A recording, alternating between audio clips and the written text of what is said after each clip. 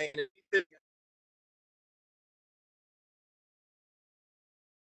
right, are we live? You're We live. lost All right, Diane. welcome to this evening's meeting of the Warren Astronomical Society. I'm Bob Trimley, your vice president, filling in for Diane Hall, who is feeling under the weather. And so I'll give my office a report right now. So I've got an opening for a talk in September. If anybody would like to give a long talk, that would be awesome. Jeff McLeod will be giving a talk in October, a short talk about simulating spiral galaxies. So that's pretty darn interesting. If anybody would like to give a talk, there's plenty of topics out there. Give me a contact. So I will turn this over to Riyad Mahdi, the second VP. What do we got going on at the observatory, Riyadh? We had our last open house on July 23rd. We started out about 6:53 p.m. We started out with a little bit kind of mostly hazy and some clouds. There were some holes in the clouds as well. We had about 14 people that attended, including members and general public. We did open the observatory, the 8-inch refractor. We used that to observe a few double stars and a couple of deep sky objects as well. We also looked at the Dob, the 22-inch Dobsonian, to see what we can do in terms of cleaning the optics. So we met to discuss that a little bit. Next open house will be, of course, our picnic, August 27th. Oh, we lost Riyadh. He locked. Okay, well, give him a few seconds here. Wonders of the internet. All right, well, I think Riyadh got most of it in. Yeah, as you mentioned, our picnic is the 27th. Later on tonight, I'd like to get a head count from people to see how many people are interested in going to the picnic. We may or may not have to revise things as things go. So, so on to our next report. Let's go to the secretary, Mark Kedzier. Hi, good evening, everyone. You might notice this groovy thing I got in my eye. I got some contact, had not cataract surgery. So after I'm through wearing this guard, this will serve as a pasta noodle strainer, so I can multi-purpose with it. And hopefully my vision is improved from like Bortle 7 to Bortle 3 at least. So, but I already noticed a difference on it. So this is my observing eye too. So I'm looking forward to it. Other than that, I have nothing to report. Hope to see everybody at the picnic. All righty. Thank you, Mark. All right, Adrian Bradley, treasurer. Yeah, you're still here. He's on the road. Yep, I'm here. There he is. Yeah, video may or may not be advisable, but I'll try.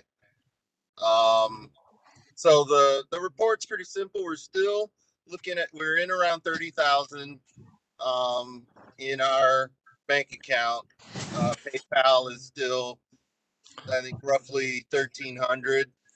So we're doing pretty good with cash. We had at least one membership renewal come in this month. As far as GLAC, GLAC has received our donation as well as a couple of other donations from member clubs. So GLAC is in position to finish paying for one of the big tents. We're going to have 2 tents at Astronomy at the Beach. So at this point, we've corrected the PayPal donation tag on Astronomy at the Beach. So WAS members, if you would like to donate personally, you can now do so through PayPal. We set it up very similar to the way the WAS PayPal is set up. I just put a link to the GLAC donation PayPal in the chat. So yeah, donate away. It changed from the original one I set up was a personal one, and PayPal deduced that we were using it for a nonprofit and shut it down.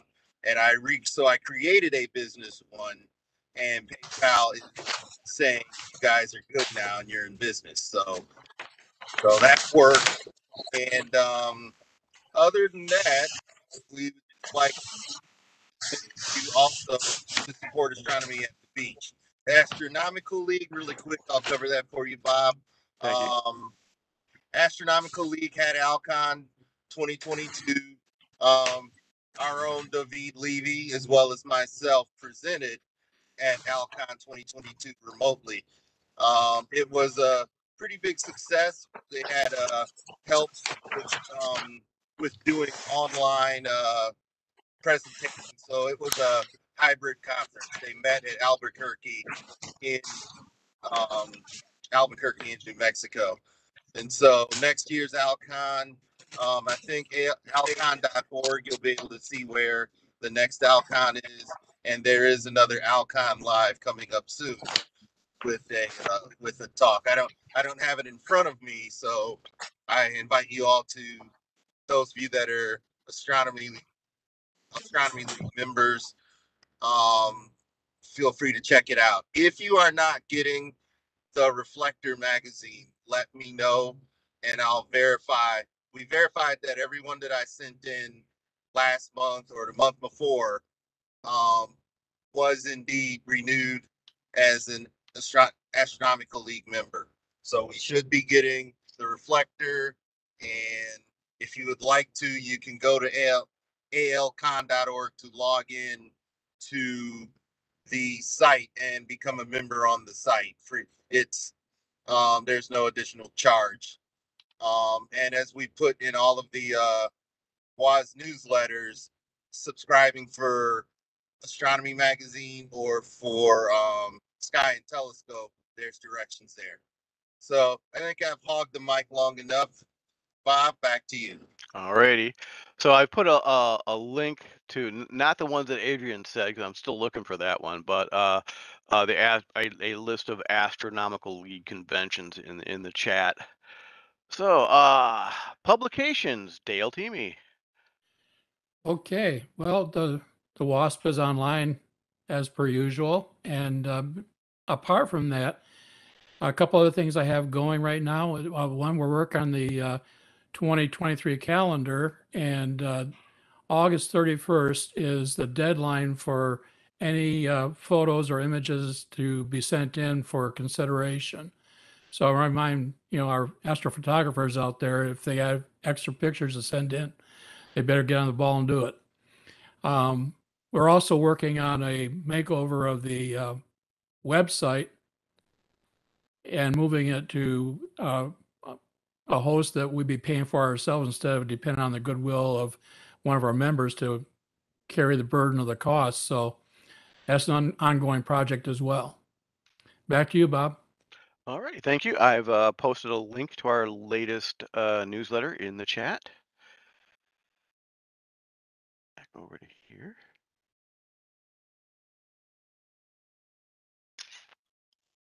And lost what I had up there.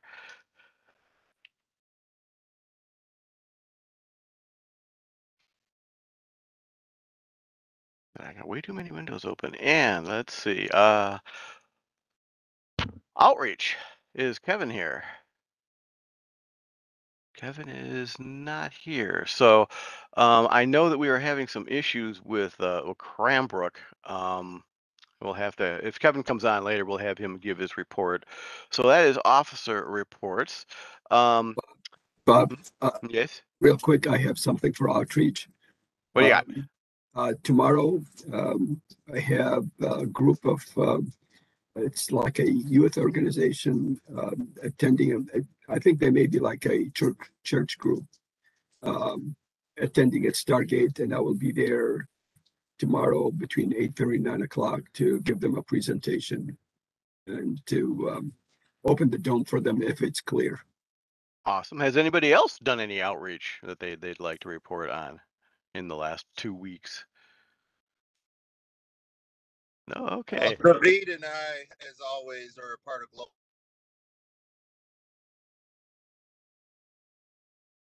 Boy, Adrian, your connection's lousy. Uh-oh, can you guys hear me? Barely. You're dropping out Yeah. for me anyway. Yeah, I phone connections are tenuous, but yeah, and of course I keep speaking for you, David. We can't wait to hear your observing report. I'm sure that'll come soon. But we do it every week. Global Star Party had the 102nd edition, and David and I were there to give presentations.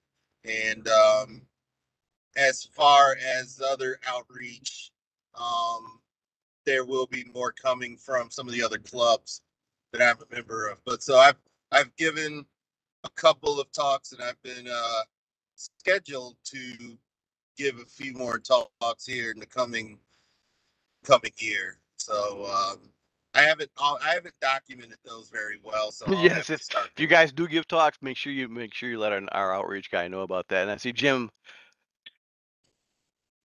Yeah, Shedlowski, you need to unmute. He's been trying to say something. yeah. Hi, Jim. You got to unmute. No, good. Can't hear you. There you go. Oh, there you go. Yeah.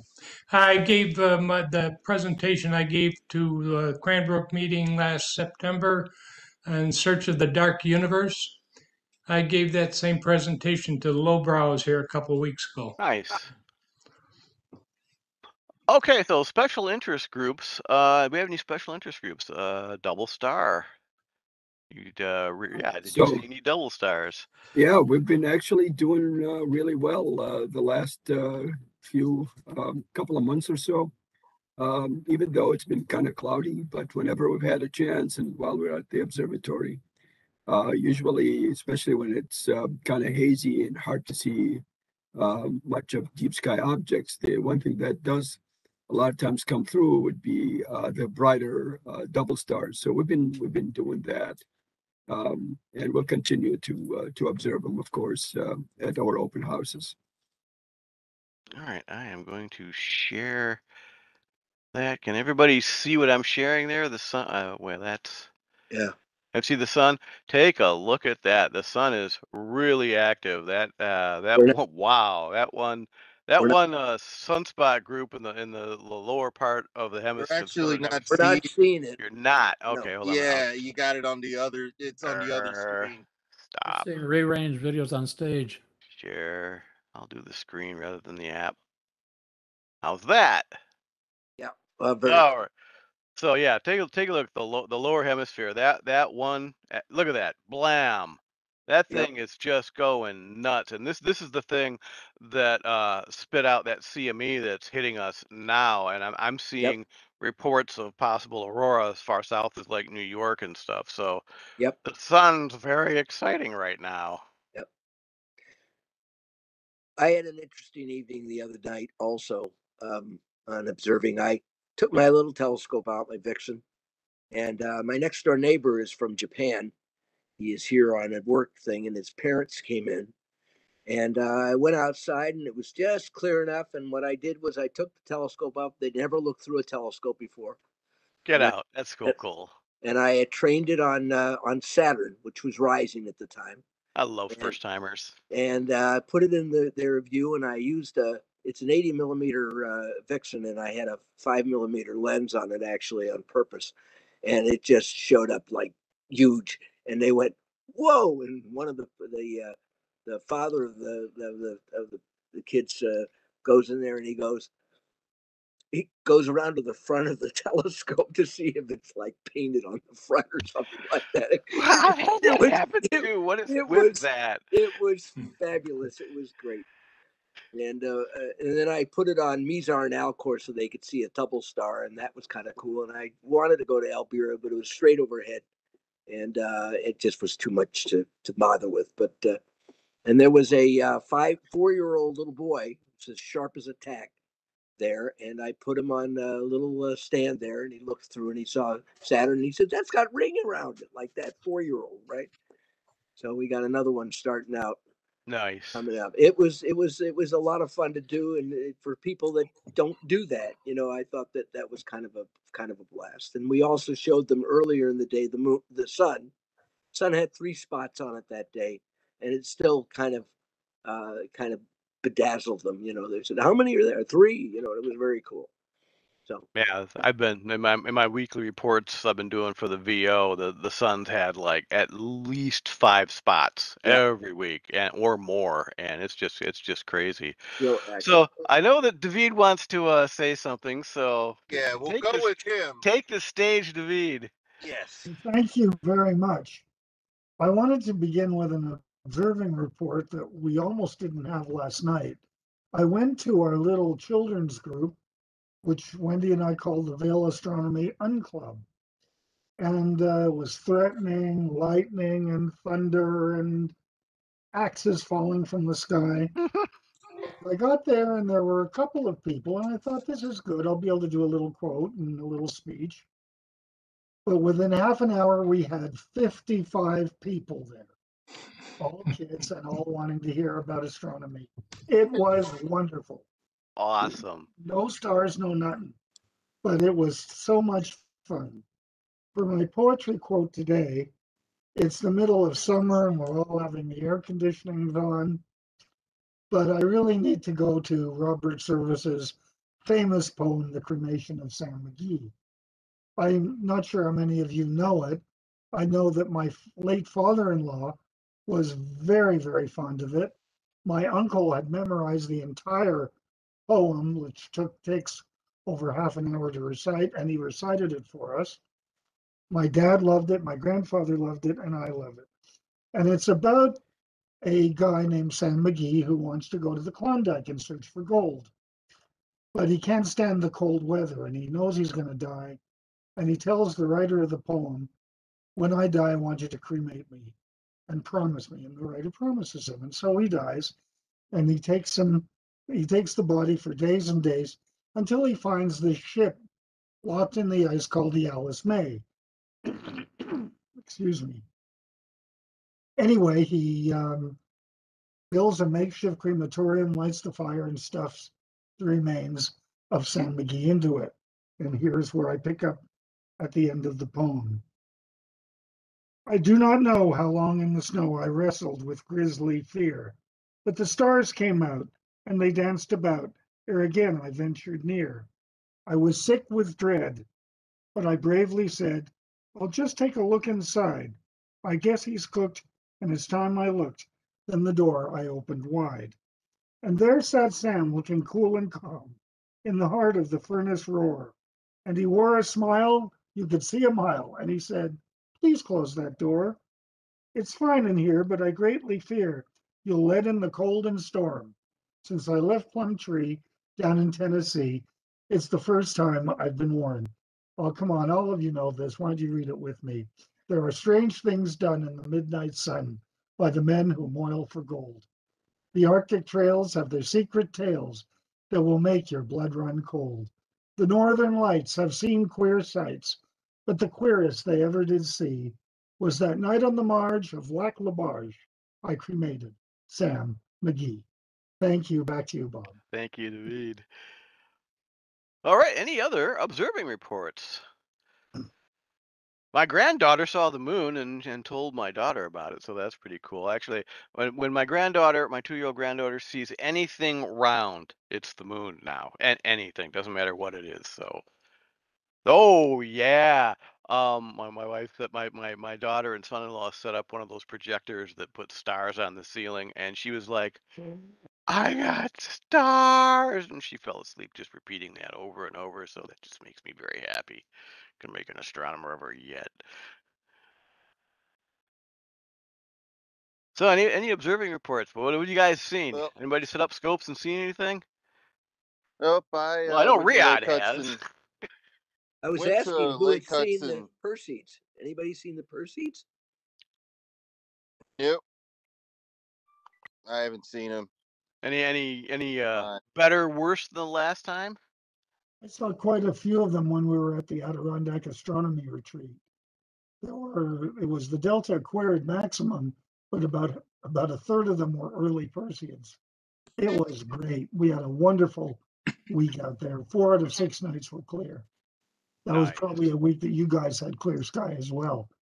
And while I'm yakking here, I just wanted to call to your attention that at the end of September, there will be an Arizona Deep Sky Star Party, a Deep Sky Arizona closing optional, no, Deep Sky Star Party at Oracle State Park.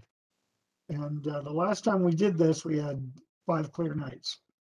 So if you want to, if you're interested in it, why don't you visit the Explore Alliance website or Explore Scientific website, and you can hear all about that. Hope to see some of you there. Thanks. This is not necessarily an observing report. Let's see if I can find the link here. I found out about. I'm posting this in chat. This is a NASA mission called Sunrise. It is a multi-telescope space telescope interferometer CubeSats meant to look at the sun, and I thought that was pretty cool. So I asked the question on Twitter when I saw this: are there any space telescope interferometers looking for exoplanets and life? And somebody responded, here, take a look at the Life space mission, which I also posted in chat there. That is a space-based interferometer that is going to be looking for exoplanets. I thought that was pretty cool. So interferometers are on the way. Just thought that was some interesting news to share. So, let's see. It is almost 8 o'clock. Any other observing reports from anybody? So I don't know if you guys can hear me. I posted in the chat. It's probably more of an outreach thing, but Point O'Bark Lighthouse Park, which I'm finished a kind of a coffee table book of their lighthouse at night. I'll be selling a few of those. They've agreed to, at some point in the future, do an astronomy night at the lighthouse. Wow. So they were looking. I was wearing the lowbrow hat, and they asked about doing some sort of night where people came with telescopes, looked at the skies, and I said absolutely. And it would be something I would invite those who were near to the area. David, I'd have to remote you in, but you're talking skies that are similar to, if not slightly darker than, Port Crescent State Park's dark skies. It's a little hidden gem along the thumb, and I'd be more than happy to lead that effort. I'll have to talk to Kevin about it, and I don't know if there's time to do it this year because people are going to star parties and such. But we're talking next, possibly next year, even if we set it up for roughly a year from now to do some sort of outreach event there. I think it would be great. So I'm going to follow up with them on dates, and I'll lead that effort because that lighthouse is near and dear to my heart. So that's I posted a link to that lighthouse website in chat. And I just posted another link in chat. This is the Keweenaw Mountain Lodge. A lot of you know I went to Michigan Tech, and I return to the Copper Country quite frequently for visits. Keweenaw Mountain Lodge is way north in near Copper Harbor. Beautiful place, and they've just gotten a IDA dark sky designation, and they're hosting astrophotography events. I would actually like to see clubs in Michigan do something with them because inexplicably there's no astronomy club up there. But yeah, it's gorgeous up there, and they are doing something. So I think I'll follow up with them. I would like to see us do something up there, although it's a long drive. It's beautiful up there. Oh, Bob, there's something else I wanted to mention. Every week, I think I told you this last time on Facebook. I think do put on a thing called Astronomy of the Week, and we're starting to get more and more people that are actually watching it. And some don't mention anything, but they tell me that they see it each week. And right now, I'm doing constellations every week. And earlier, I did stars and then some nebula and such. But this is starting to really pick up. popularity. I use a lot of the stuff from the Sky Safari. Some of their writings are just fabulous, and then I take the pictures off the internet, put it in there, and I did one on the James Webb Telescope a couple of weeks ago when they started showing those photographs, and boy, the response was incredible. We had about 40 responses on it, which was really great. Boy, I'm telling you that James Webb. I'm on Twitter a lot, I and can't wait. I every day I am following new researchers that are using the James Webb. So there was a post on Twitter the other day that said James Webb is looking at this particular galaxy, and somebody posted a Hubble picture of it, and about 5 minutes later, the guy that was using the James Webb posted a rather unprocessed picture of what he was looking at. I'm like, this is freaking amazing that we're getting 5 minutes. We're getting stuff from the James Webb. That's just It's astounding. fabulous. It really is unbelievable. Even the thing when somebody said, "Well, did you know?" He's giving me one of these things. Did I know? Anyway, he says that this one picture is taking a grain of sand at arm's length, right? That early one that they did, and that's the part of the sky that it's doing. I said, I didn't know that. No, just kidding. But it was, but they're starting to pick up on it, and I think the James Webb is going to increase interest in astronomy again. I really do believe that's going to be a big set for us because we're getting to see things like we've never seen before. Just Well, fabulous. the other big thing that's going on that's I don't think it's getting nearly as much press as it should is the Artemis launch. That sucker's rolling out to the pad, and again, Fabulous. I'm seeing tons of picture of that thing out there. That's supposed to go up no sooner than the 29th. So Right. I'm sure people are going to be watching that, but I'm just not seeing the excitement about Artemis right now. I don't, what's anybody's opinion? Okay. I'm seeing some excitement. I'm not seeing the crazed excitement I was seeing with the SpaceX launches. And but NASA needs to do something about that because they've been pretty good about their media stuff, but I don't know. Artemis, I saw a cartoon on Twitter is Artemis, and people are saying, "Oh, look, it's the moon rocket."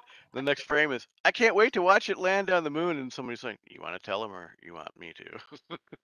Because it's not landing on the moon. But then again, somebody said 7 of the 11 Apollos didn't go to the moon either. So, but anyway, I don't know what people's opinion of Artemis are, but the costs are pretty darn expensive per rocket, and nothing is reusable. And I'm seeing the breakneck speed with which SpaceX is putting stuff up. Now, I have issues with some of the things Elon Musk has been doing, but his rockets are freaking amazing. And I'm not. I don't know if Artemis is going to survive. I just don't. What? Anybody else have an opinion on that? I have something I wanted to add that JWST is now informally known as the Just Wonderful Space Telescope. It sure is. Just a thought, Bob, Yep. regarding your question. You know, back in the day, way back when, 50 years ago, where things were really unique. Today, it's becoming old hat. And I think that's part of the Artemis's problem. It's not going to be manned. It's big rocket, but we've seen big rockets, and Musk is doing some spectacular things, like landing the stages and photographing them and so on and so forth. And, So and fairings now. and fairings now, yeah. And next month or next in a few weeks here, I'll tell you a little bit more about what's been going on with SpaceX and a few others. So for the next month's Cranbrook meeting. All right. Well, it is 8 o'clock or close enough. This is usually when we have a break for 20 or so minutes and continue to do what we're doing right now and just talk about astronomy and space science. But go have a bio break. Go get some of the munch, refill your coffee, and come on back in about 20 minutes. Or stay here and talk about astronomy and space science.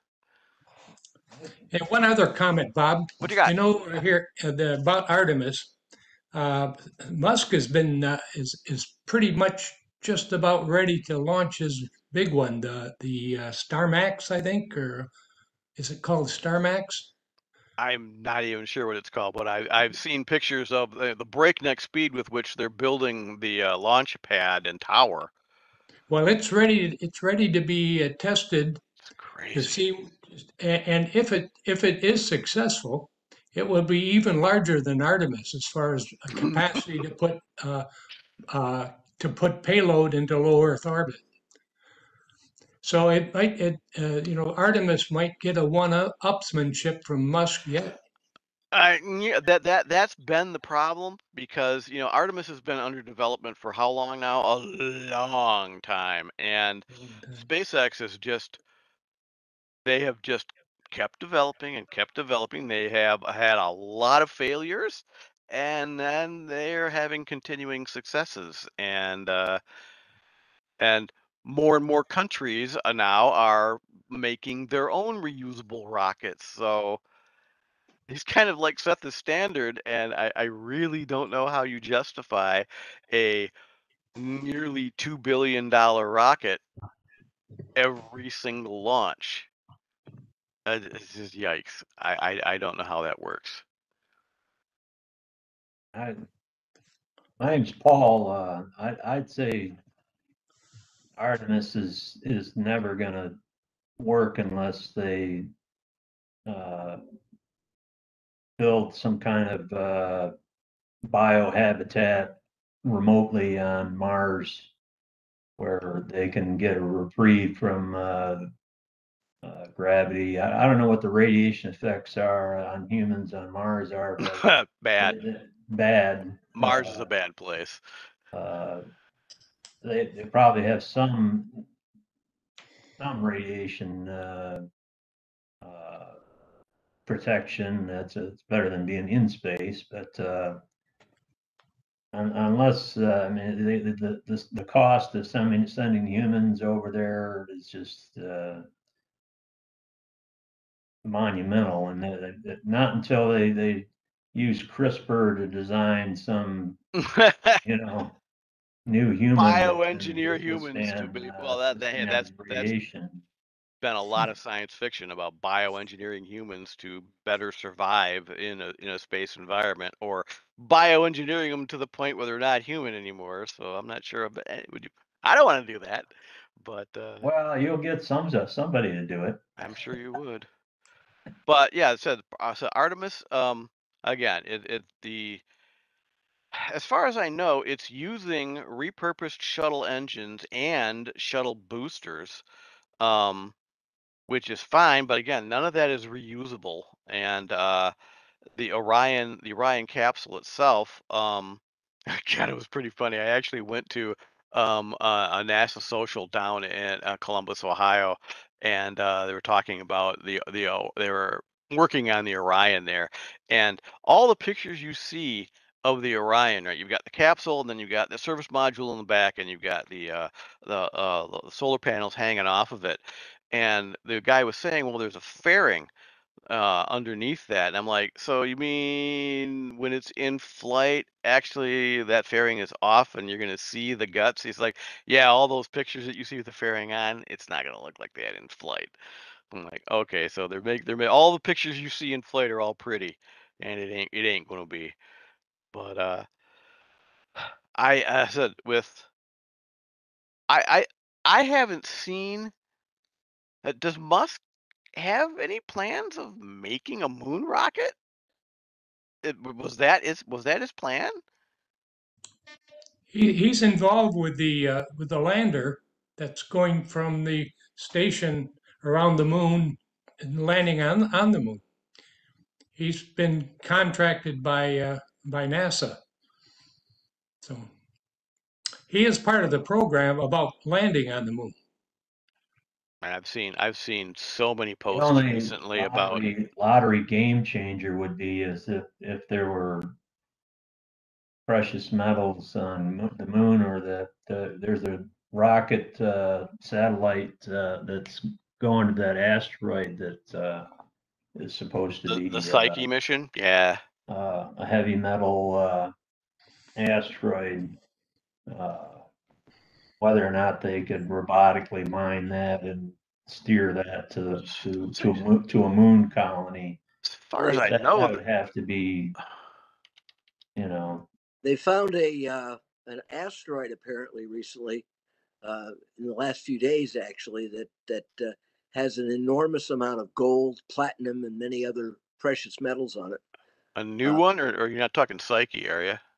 What's that? You're not talking Psyche, are you? No, This is a new one.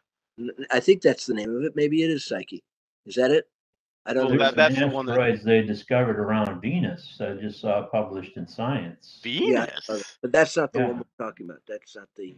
No, it's a different one. Like I said, don't get me started on Elon Musk. But All right, I just posted a NASA thing on ISRU, in situ resource utilization, and yeah, there are minerals on the moon that we could process and make into fuel and stuff like that. truly, Oh yeah, I mean, well, the water. There's a lot of water built up yep. in the regolith and There's stuff, plenty of water. but My biggest problem with Elon Musk is this communications thing of 45,000 spacecraft. I'm really skeptical about that. it's for the greater good. Yeah, what you think so? Well, no, but you know what That one what he, line. and then his remarks said, "Well, we don't need to photograph things from Earth. We need to do the photographing from space." Okay, and any then other all the space telescopes are now your responsibility. Thank right. you. So we can all go up there and do it with into space as soon as we can put the money together. So that's my problem with Elon. Elon is about Elon. He isn't about us. Sorry, All right, so apparently I'm looking at that slide I my posted. There's problem. several missions looking for resources on the moon. So we just gotta find them. I'm sure we're gonna find them. Good. I just think we could do it better with robotics, but I don't want to get started about that again. Like it or not, NASA is consciously trying to commercialize the exploitation of space. So Of that's course, that and, it's a and Musk is the one of those that is taking advantage of it in a yep, big way. The no thing question. is, yeah, I think Musk can do it faster than NASA. I mean, I've always groused about when I was a child on the Apollo program, and it was so slow. I don't put another rocket up, put another rocket up, and now Musk is putting another rocket up, and I'm like, whoa, man, slow down. Are you sure this is safe? It's like, I don't know. If he hits the 45,000, we're going to be in a lot of. Well, how about Jeff Bezos, who has he just signed a contract for $83 billion for a number of launches with three different companies. None of them are SpaceX, by the way. Right. To launch his fleet or his constellation of over 7,000 satellites in competition with Starlink. oh, great, that's all we need. So now we're going to have 50,000 spacecraft up. Well, if we're lucky, there'll only be 50,000. It could be 100, 200,000. That means every But time you look up, you're going to get to see one. hey, you're stealing my thunder from next month's Yeah, presentation. I get it. I'm sorry. But Jim, you know my attitude about that. Yeah. Anyway, so I love our thing, and they don't. They want to just make money off of it. That's all. So it's okay. What are you going to do? So I said every week I do this post for the Vatican Observatory, and I go to Facebook, the Solar Observing Group, and I find a picture that somebody's posted, and somebody posted an absolutely gorgeous picture of the sun they took, and they used a Coronado Solar Max 3A double stack, I think it was. Really? So I went and looked that thing up, and I'm like $3,900, and I'm like, that's the one I want. And then my wife is like, no, but babe. Nobody has to explain to all of us how buying telescopes goes. You buy your Oh my first one, and then you goodness. want to get one bigger. Then you want to get another one Oh bigger. God. I mean, I mean, we go to the Armada flea market, and every other time we go there, there's a telescope. I'm like, nope, I don't want to buy that telescope. No, no, it's somebody else's old telescope. I'm not going to buy that. Yeah. I want to get it. I want to get a replacement for my 22-year-old Dob now. Oh, really? Okay, cool. Well, my 8-inch is showing its age, and the new I want to get a 10-inch, and the newer Dobbs have larger eyepieces. You know, Okay, wider. 4-prong rather than 3-prong Cool. for the Yeah, secondary. They're just better all around. yeah. You get to bring Oh, in a could lot of be. those satellites they're putting up. You get to bring in a lot. I like my, I'm telling you, I've the best telescope I ever purchased. I did not the biggest and not the most expensive, was this refractor, this Vixen. You just throw it in the car and you just drive out there and you put it up. It takes you 2 minutes to do, and it's does everything you want. I That's what love I'm it. looking for when it comes to outreach. I mean, I had one of those solar telescopes that you had to hook up to a battery Oh yeah, and yeah, yeah. stuff. It was a pain in the butt. I want something you can set up and do observing. Well, Get out there and do observing. and if you want to Yeah. do a little bit more, instead of you get it, I've got the 80 millimeter. You get the 105, which is even a little bit more powerful and such. But if you'd have just looked through at Saturn through that 80 millimeter, it was spectacular. It was all you'd ever want, and you could even see a couple of the moons too, which was really cool Nice, too. And you could even see a couple of the moons too, which was really cool nice. too. And it just you throw it in your car and you take it with you. That's what you do. I have a So I'll pitch. question. Have I have an any of you answer. guys used moon filters?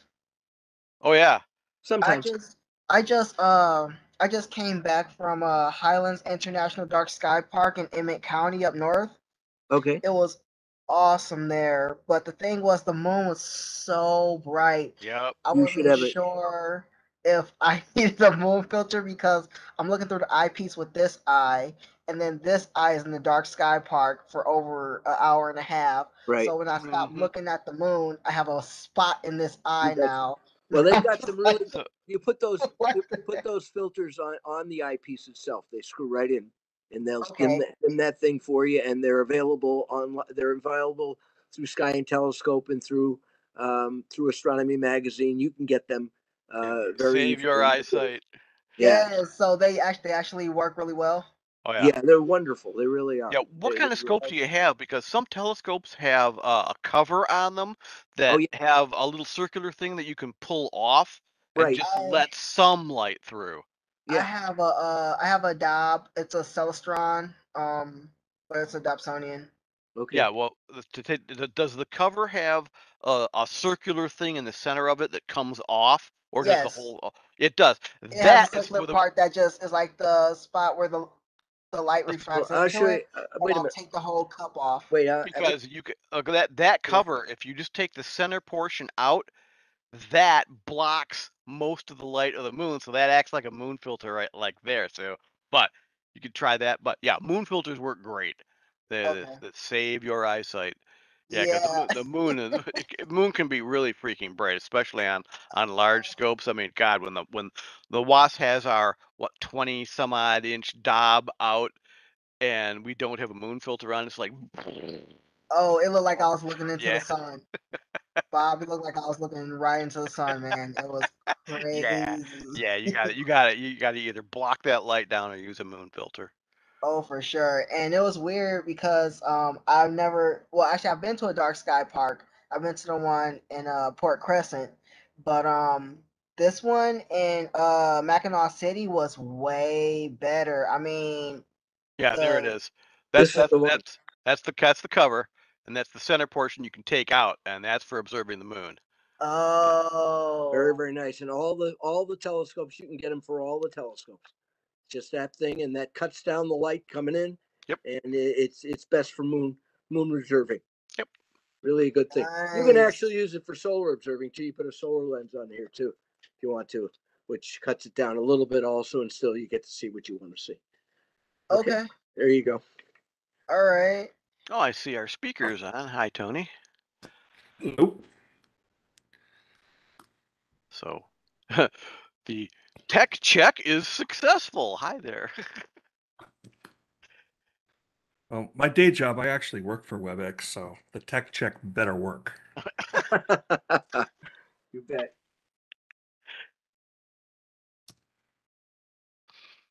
So, Tony, what's your opinion on Artemis? Considering the last time I saw it, I was 10 feet away from it. I'm very looking forward to seeing it off the pad. I could show you some pictures if you like to.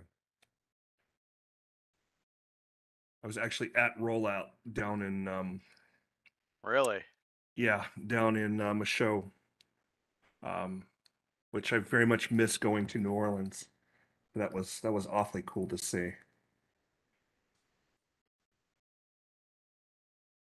Pull up some of those pictures. I can share those as well. I am embarrassed to say I have not seen a launch yet, and me, of all people, space freak, rocket freak, I have not seen a launch.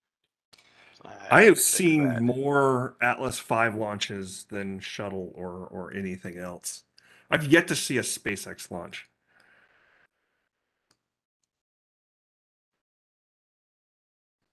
And I think that might be in part because I'm trying to avoid SpaceX fans.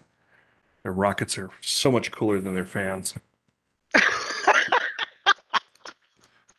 But that's another topic that's better discussed over a nice frosty malted beverage. I've had some very interesting conversations with Brother Guy over coffee about some historic astronomers who have just been gut busting laughing. Brother Guy, the Jesuit priest? He's my boss, man. No way. Yeah. I'd love to meet him. Oh, he is the nicest man on the planet. And I credit him with saving my life because I was a very disgruntled Windows IT tech support guy, and I just started doing website stuff. And yeah, he came to my wife and I house after being in Rome, and he wanted a chili dog and a Werner's because he couldn't get that. So we got him a chili dog and a Werner's, and he said, "So I got this website, which was awful at the time." I said, "Well, we don't have a blog component to it, and I really want to do a blog." And I'm like, "That's what I do, right?" And he's like, "No." I'm like, a week later, I had a blog up for him. And he's like, "How would you like to blog about astronomy and space science with me?" And I'm like, "Yes." So I've been doing that since Sit at the 2014. feet and learn. Yeah, that's awesome. But yeah, I've known him for 30 years. He's a real big science fiction fan. We have a huge group of mutual friends in the science fiction community, and he goes to science fiction conventions. He knows all the local Michigan science fiction fans. It's crazy. Okay. I did not know he was in Michigan now. No, well, he's not. He's okay. He's in Glasgow today. He caught COVID, by the way, on a train in Europe. Not happy, but he's in Glasgow remotely giving a presentation for the Meteorological Society, and he spends half his time in Rome and half his time in Tucson, where the Vatican's Advanced Technology Telescope is on Mount Graham. Right, where the hardware is. And I assume you mean the European Glasgow and not the Montana Glasgow. Yes. I have peeps in the Montana Glasgow.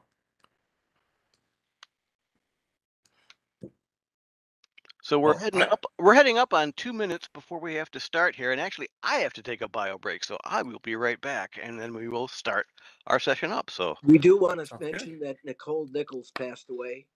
Yeah, what a bummer. Last month. I will be right back. That's too bad. That was sad.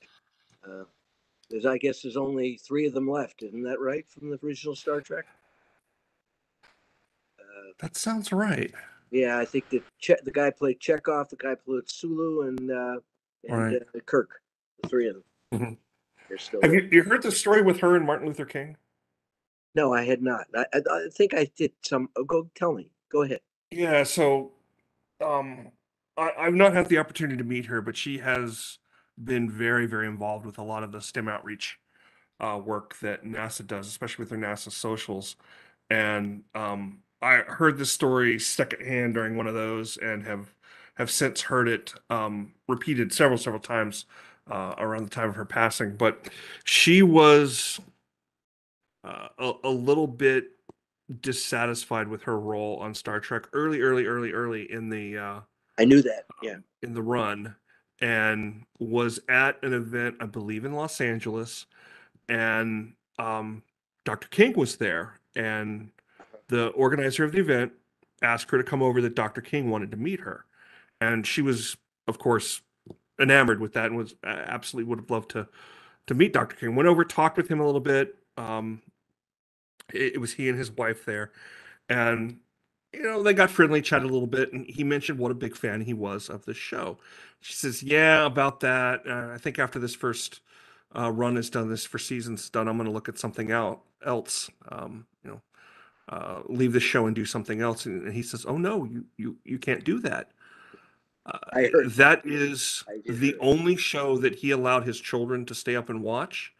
And got across to her that her being an officer on the bridge and essentially on equal footing with the other officers there was so very important to him, and what everything he was trying to do, that he more or less begged her to stay on the show, and she did. Yeah. She always uh, mentioned him as the reason she did stay on. Yep. Right. She did And mention that. that was the I met her. genesis of that.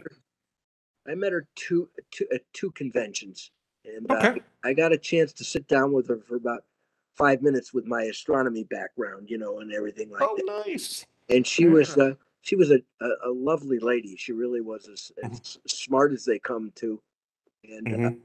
I'm one of those people that never missed any episode of any people Star Trek anytime ever. And I was telling her about that, and she said, "Wow, there's going to be some more coming on." Is what she said. These new ones that are out there now. And she's a very, very nice lady. Very nice lady. Nice. Yeah. Yeah, I love that picture of the original cast during the rollout of the shuttle Enterprise. Yeah.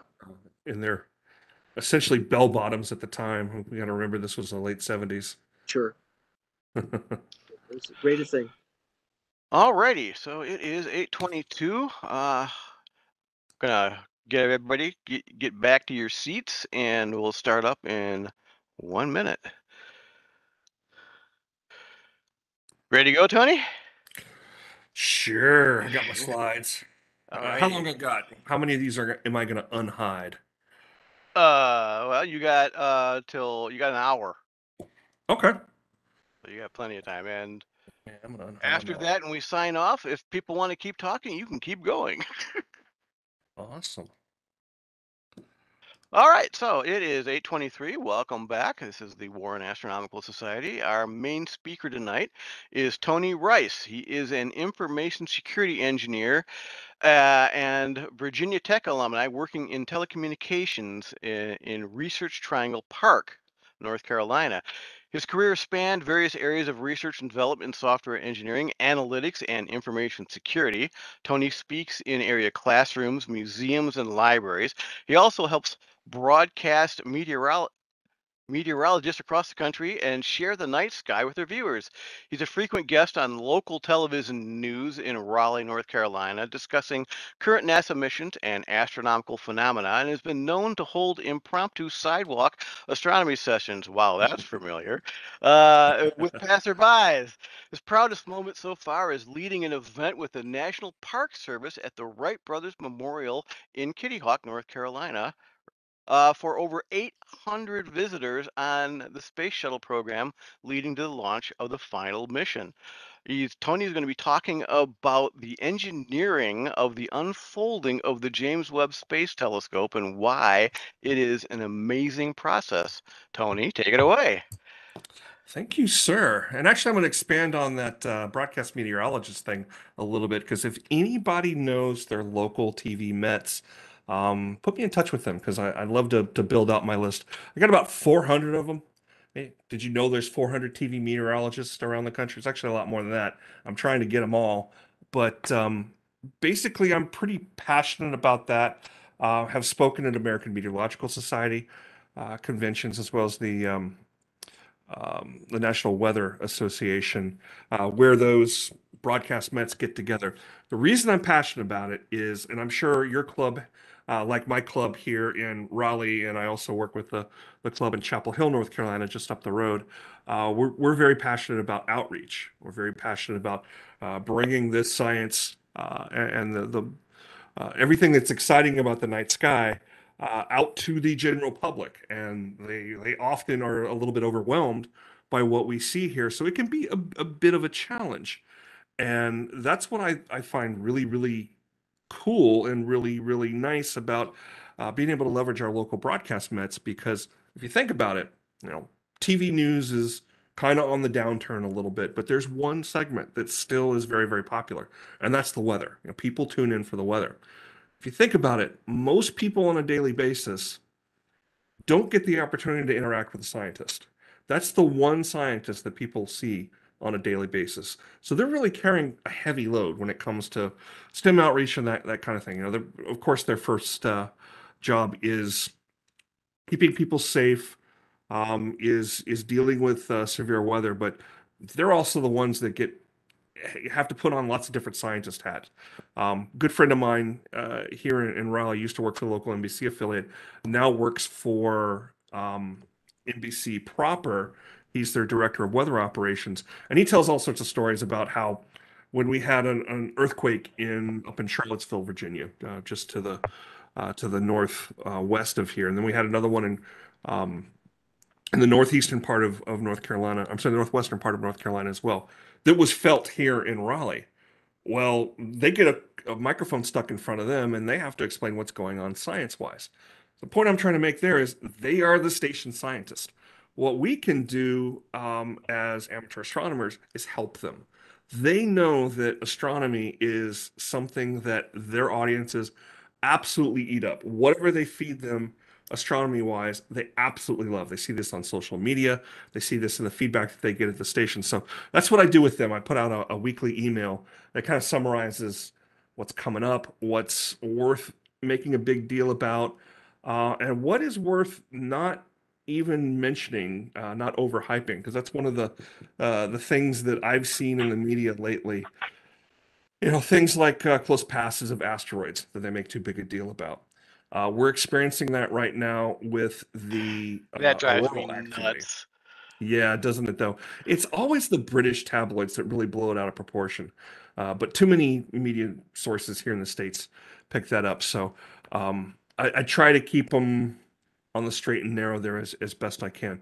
Now, right now, we've got a CME heading our way, a coronal mass ejection. We had one that happened last night, peaked, you know, some of the geomagnetic storm measurements overnight. And then there's another one heading this way. I got an email from a friend of mine that's at the NBC affiliate in Philadelphia. How do I report this? You know, what's a good map to show this? I said, you don't. Mention that it's there so you at least acknowledge it, but the peak of this storm is going to happen about 4 o'clock our time.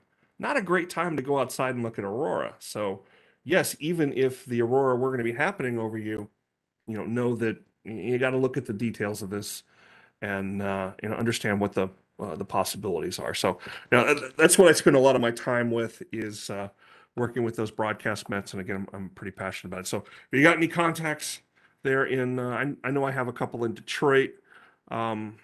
I want to say I have some elsewhere in Michigan, but if you know any of your local Mets, please send them my way. I'd love to add to the roster there.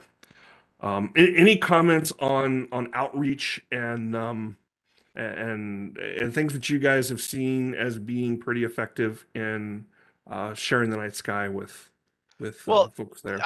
it's interesting you bringing up meteorologists because in 2018 we had a bolide explode over Hamburg, Okay. and it was the meteorologists and their Doppler radar which were tracking the meteorite bits. Yeah. So they're good at finding those. They are, and actually those fireballs, when one of those happens, people lose their minds and think that it's a super rare event.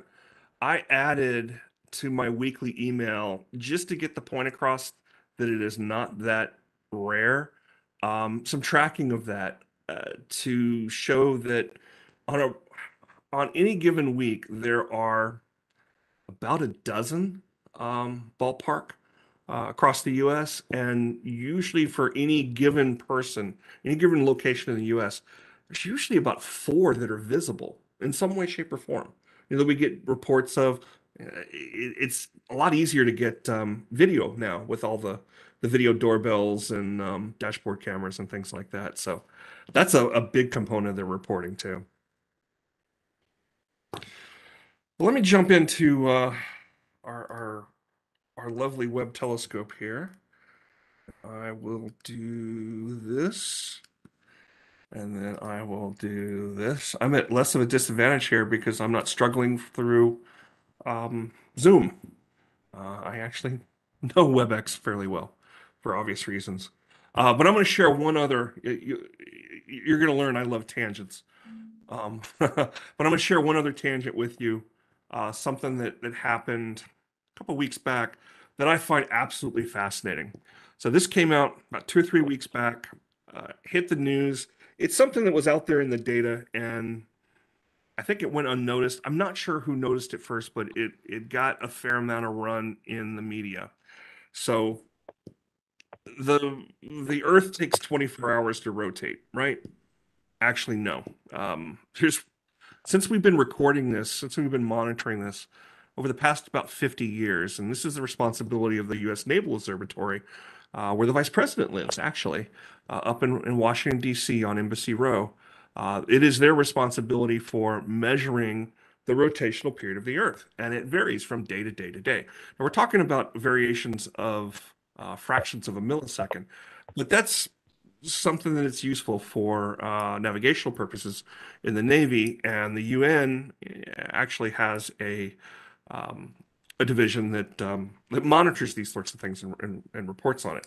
But why this was interesting is on June 29th of 2022 was the shortest day in recorded history. It was almost 1.6 milliseconds shorter than 24 hours. And why this is notable is over the past certainly 50 years that we've been monitoring these things, and this is the zoom in of that data back to 2019. Here's the longer period data. And I pulled all of this from the U.S. Naval Observatory website and pulled all that data down and generated this chart here. The blue line is a somewhat smooth version of that. You see how chaotic it is. And each one of those, there's 85,000 some points here over that 50-year period. And it varies day to day. There's a pattern over the seasons where the days get shorter and longer. Again, we're talking fractions of a millisecond. But seasonal changes such as the ebb and flow of ice and sea ice at the poles changes the distribution of mass, particularly around the axes of the Earth, and that's going to change the orbit, or not the orbital period, but the rotational period. I find this fascinating, but everybody focused on this shortest day, which is notable because everything above that horizontal line, well, that's a little bit longer of a day. Everything below is a little bit shorter of a line. So over time, days have been getting a little bit longer. And the reason for that has been primarily the tidal precession of the moon. The moon has been getting farther away by about 4 centimeters a year. For comparison, that's about how fast your fingernails grow. Just to give you something to align it to, and that continues to happen because of tidal precession. So to suddenly have it start getting faster, I'm not entirely sure why. Now, there's a couple of different theories, and they kind of all center around climate change. So, that's another fascinating topic for me to talk with my meteorologist friends. But the thing that I got out of this that fascinated me the most was we have down to I believe it was the resolution that the Naval Academy, I'm sorry, not the Naval Academy, Naval Observatory measures this to is the 10,000th of a millisecond. So, pretty good resolution. Down to that level, they have measured an exactly 24-hour day once. It was in 2008, July 19th, um, down to that, all those zeros plus or minus on 24 hours.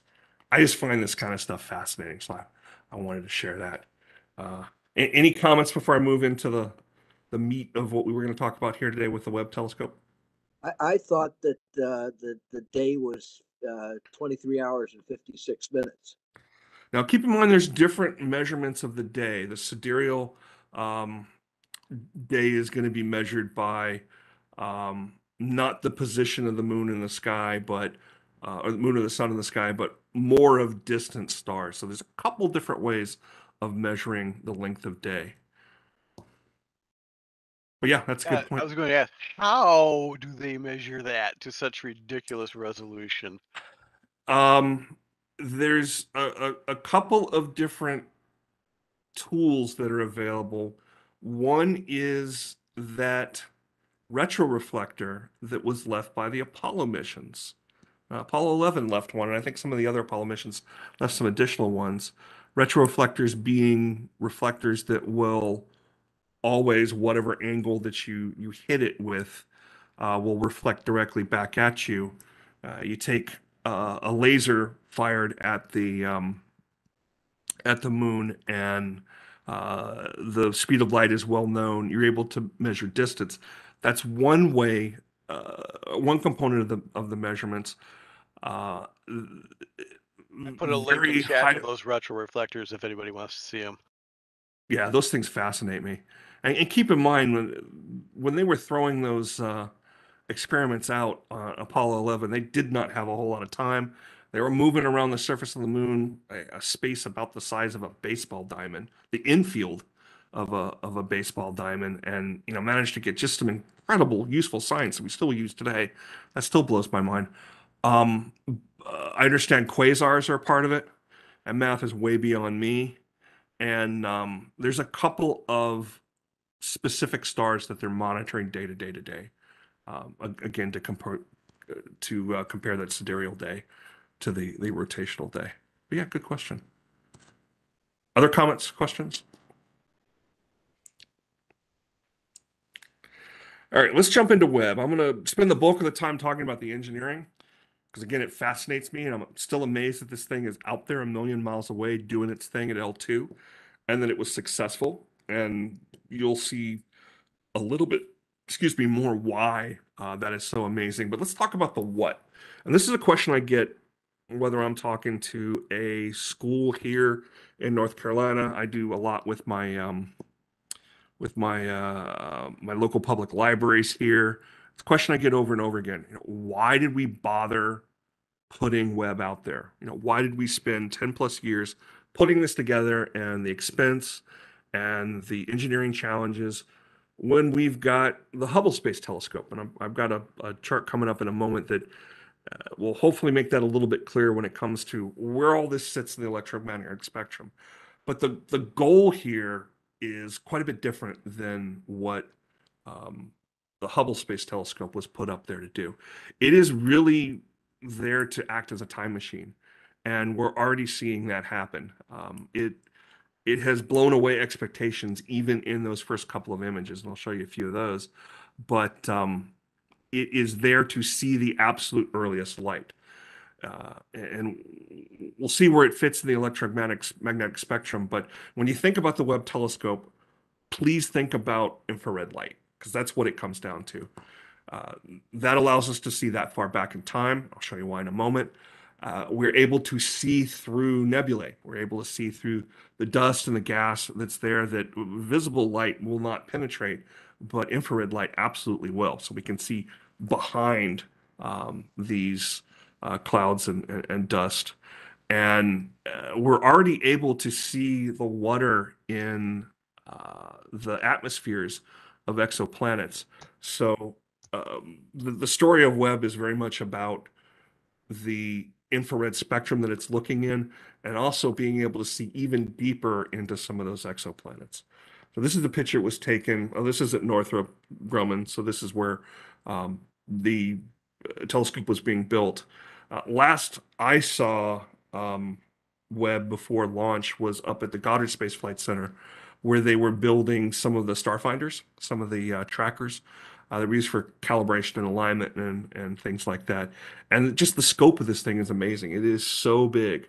You'll see it once I show you a couple of videos of the steps in the unfolding, but scope-wise, 3-story tall building and spread out over the size of a tennis court.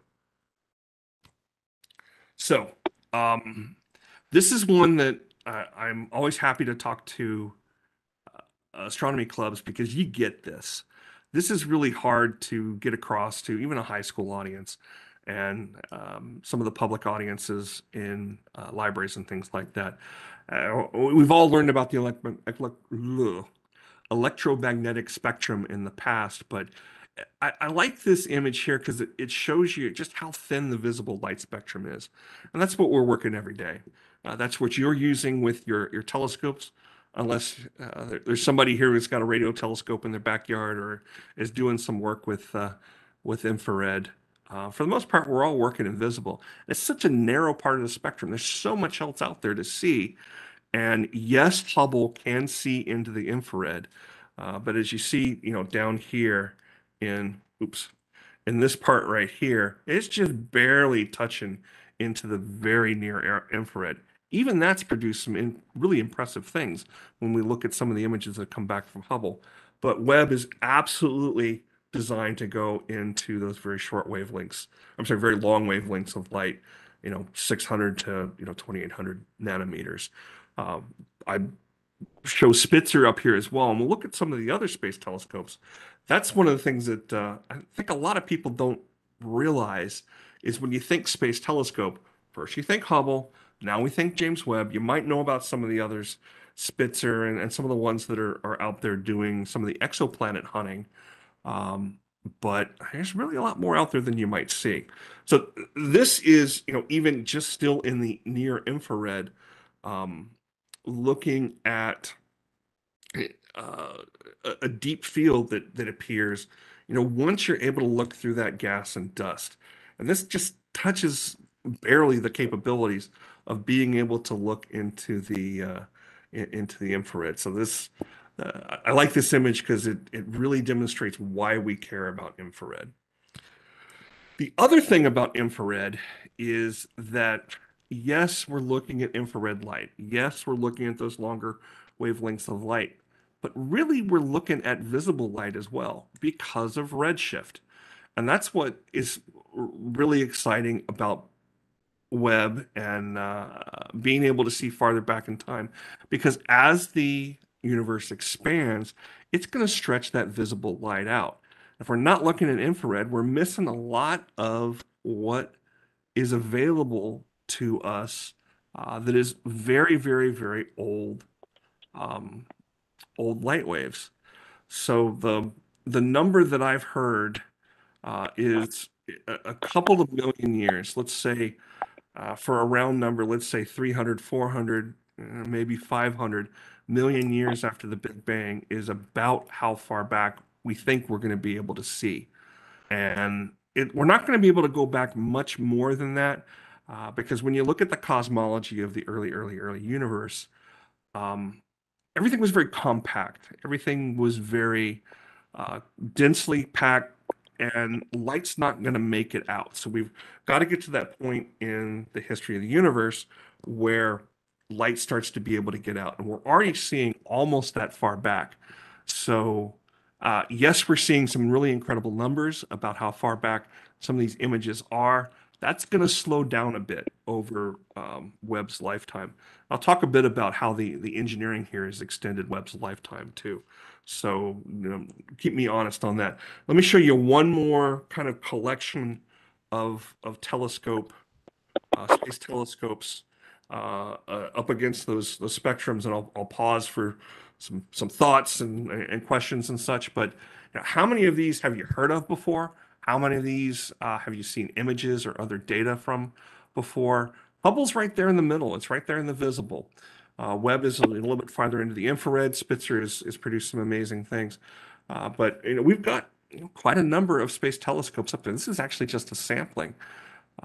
they're all designed to do very, very specific things, to look in specific parts of the spectrum. And you bring all that data together, and then you've got a broader view of the complete electromagnetic spectrum. And I went ahead and threw some of the ground telescopes on here too, because they're part of this story as well.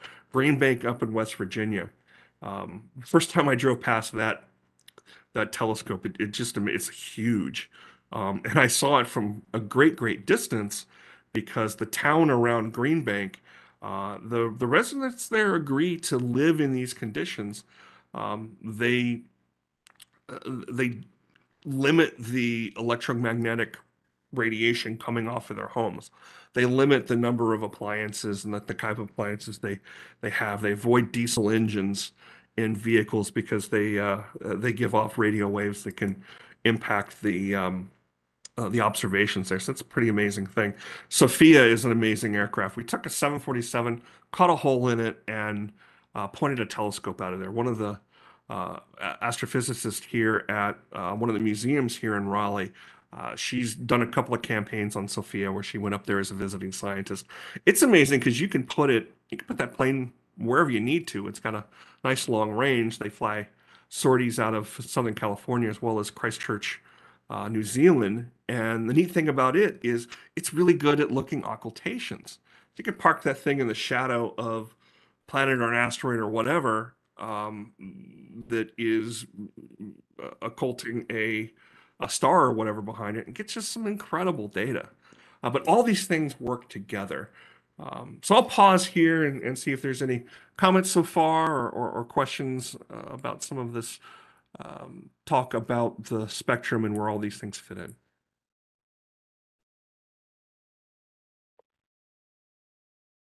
And if not, I'll move on. I just wanted to say I put a couple links in chat. There's a recent James Webb Space Telescope deep field image. I just downloaded it. It's 31,000 by 10,000. It's huge. And that's And they're also, just going to keep a question coming. too. Tony, you might be appraised that Sophia was just announced a couple days ago that it's going to be retired. I saw that. Yeah, that's like an ex United, and I think it flew for Japan Airways or something like that for a while. So that airframe has a lot of hours on it. I'm sure that contributed to it. But yeah, I was disappointed to see that. I was hoping to fly on it sometime. They do have visiting science programs, but yeah, and apparently its mission is no longer needed. It was a partnership with the German space agency. Right, yeah. The DLR on there is. All right, you're about to get North Carolina out. You got to forgive me because I developed these slides for North Carolina audiences, so we brag on Mr. Webb quite a bit, but I'm happy to share his story a little bit further, especially since there's been a little bit of controversy about Mr. Webb and his administration. But I'd like to share a little bit about why he was selected as the namesake for this telescope, and hopefully it'll make a little more sense. There are two missions that come to mind when I think about NASA missions that have been named after a person. There's this one, and then there is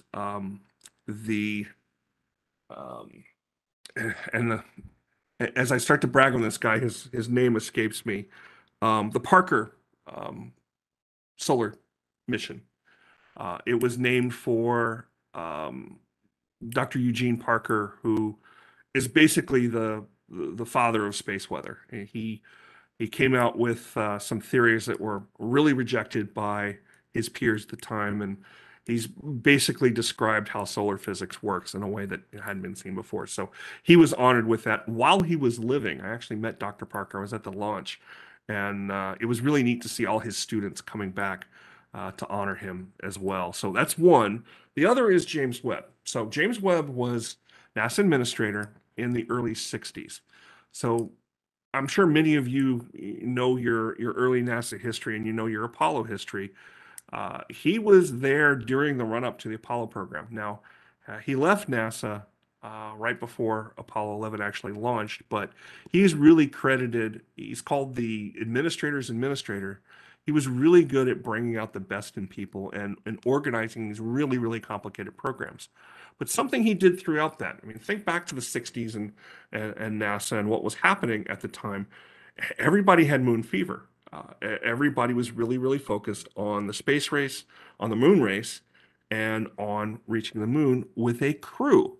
Still, he was responsible as administrator for guiding some of the NASA budgetary items. And it all comes down to money. We all know that. But he made sure that there was ample budget for astronomy, ample budget for science. Then we didn't dump the entire budget into the crewed spaceflight program. So that's the main reason that he was selected as the namesake for this telescope.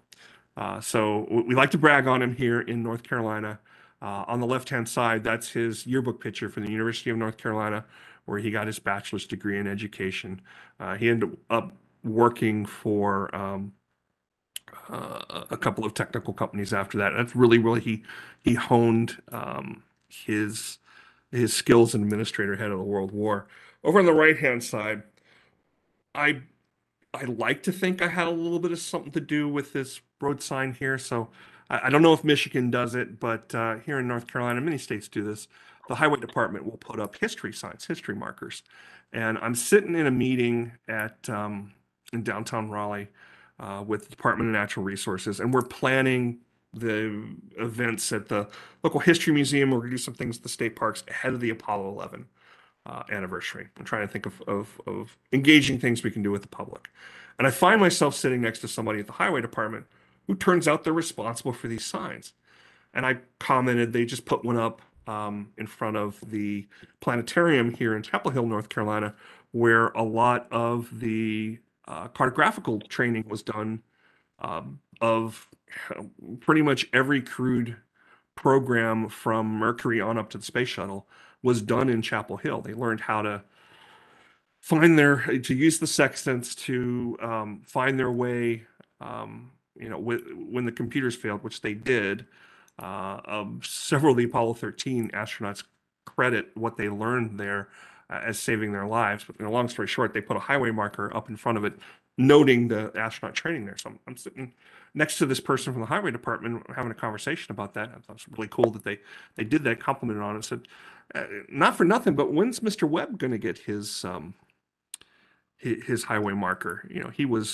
He headed up NASA during the early 60s. And she says, I've never heard this before. I said, his name's about to get pretty big.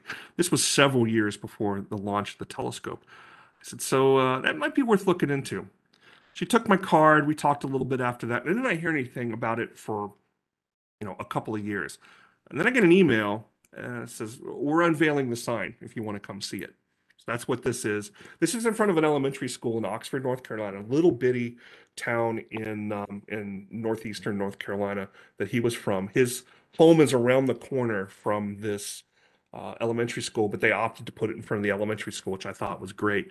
The two people in the lower left are his children, who were just overwhelmed by this. They couldn't understand why their father was getting so much attention here. And the plush that they're holding there is the mascot of the North Carolina Science Festival. Over on the right-hand side, that's a local historian and the mayor of Oxford. So we're pretty proud of Mr. Webb. So enough about Mr. Webb. Let's get into the engineering of it all. So this is a video, and I'm sure it's a little bit jerky for some of you, but you'll get the idea of what's going on here. And this is where I start to brag on the engineering a little bit. So what you see right there, that single liquid-fueled engine, this is an Ariane 5 rocket. That engine right there is in large part responsible for the primary mission length of the Webb telescope was set at 5 years. Primary missions are what you define success or failure of a mission. It's really kind of the minimal. These are the things we must get done in order to call this worthwhile. The minimal set of science objectives. That engine right there, plus all of the engineering that I'm going to show you over the next couple of minutes, is the reason that 5 years has turned into 20 or more. So this telescope is it's not a NASA mission. It is truly a partnership between the European Space Agency, the Canadian Space Agency, and obviously NASA. This rocket right here is the major contribution of the European Space Agency. And we've heard some stories about that engine right there being selected. So European Space Agency had a number of engines to select from. They've all been tested. So the ESA program managers responsible for it took all the data from all the test of all of those engines and picked the absolute most reliable one. Not just in terms of success and failure, but the one that produced the thrust that was as close as possible to what was commanded. The one that cut on and off at the as close to what is commanded, to give them the best performing rocket possible. Because there's fuel on board the Webb telescope. Its lifespan is limited by fuel. So if you do not have to use that fuel to get yourself back into that trajectory, to get you to the right point at Lagrange point 2, and we'll see that in a moment, every gram of fuel that you don't use, you can use to extend that mission. So the more accurate this is in a orbit insertion, this engine right here is, the more fuel you're going to have left over because you don't have to correct for it. So long story short, it was hyper accurate and put the spacecraft into the best possible position to for a nice long life. So we'll brag on the ESA. We'll brag on NASA engineers. We'll brag on Northrop Grumman engineers for how they put this thing together. It's just the story here for me is it's an amazing engineering story. So here's another question I get from time to time. Why did we pick the Ariane 5? One answer I just gave is that was the European Space Agency's contribution to all of this. And I kind of snarkily mentioned it as I just joined. SpaceX fans can often see the world as the only rocket worth worrying about is SpaceX. But that's just, it is a wonderful rocket. It has done amazing things for reducing the cost of getting to orbit, but it is not always the right tool for the job. So here's a couple of numbers that I pulled from, and you can see the sources down in the lower right-hand corner. And I'm happy to share these slides if anybody wants to dig into this a little bit themselves. But I pulled the numbers directly from the user guides. The technical information that is provided to customers when they go to these three companies and ask for launch services. So what you're seeing there, those three columns describe the shape of the orbit. The inclination being that angle between where the orbit is occurring, where the rocket is putting that payload into orbit relationship to the equator. That's that angle. Apogee and perigee are measurements of how far that orbit is from the surface of the Earth. Perigee being the closer, apogee being the farther away. The way to remember those for me, at least, away starts with A, so apogee is the farther away one. But you can see the numbers here. The Ariane 5 just is the most accurate in putting it into orbit. Could the Falcon 9 have lifted it? No, it would have had to have been a Falcon 9 Heavy. This is a very big payload. The Atlas 5, actually would have been a Delta 4 Heavy from United Launch Alliance that probably would have had to been used because of the extreme mass here. But it's not quite as accurate. So the Ariane 5 was the way to go. And I'm sure I've got some rocket fans on the call. There always are rocket fans in any astronomy club, and y'all probably over frosty beverages yourself argued about various rockets. So any questions, comments before I move on with a little more of the engineering?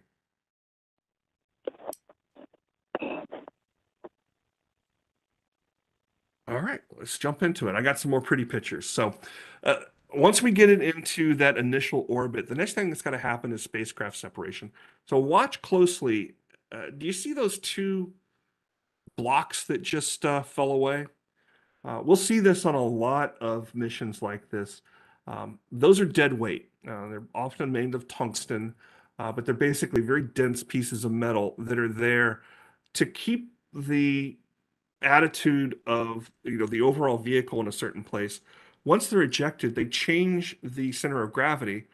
That's basically a nice cheap way of pointing the spacecraft where you want it to go. It changes the attitude. Everything that you see here over the next several steps, it's going to take about a month. And keep in mind those little pieces of tungsten that just kicked off of there and how low tech that is.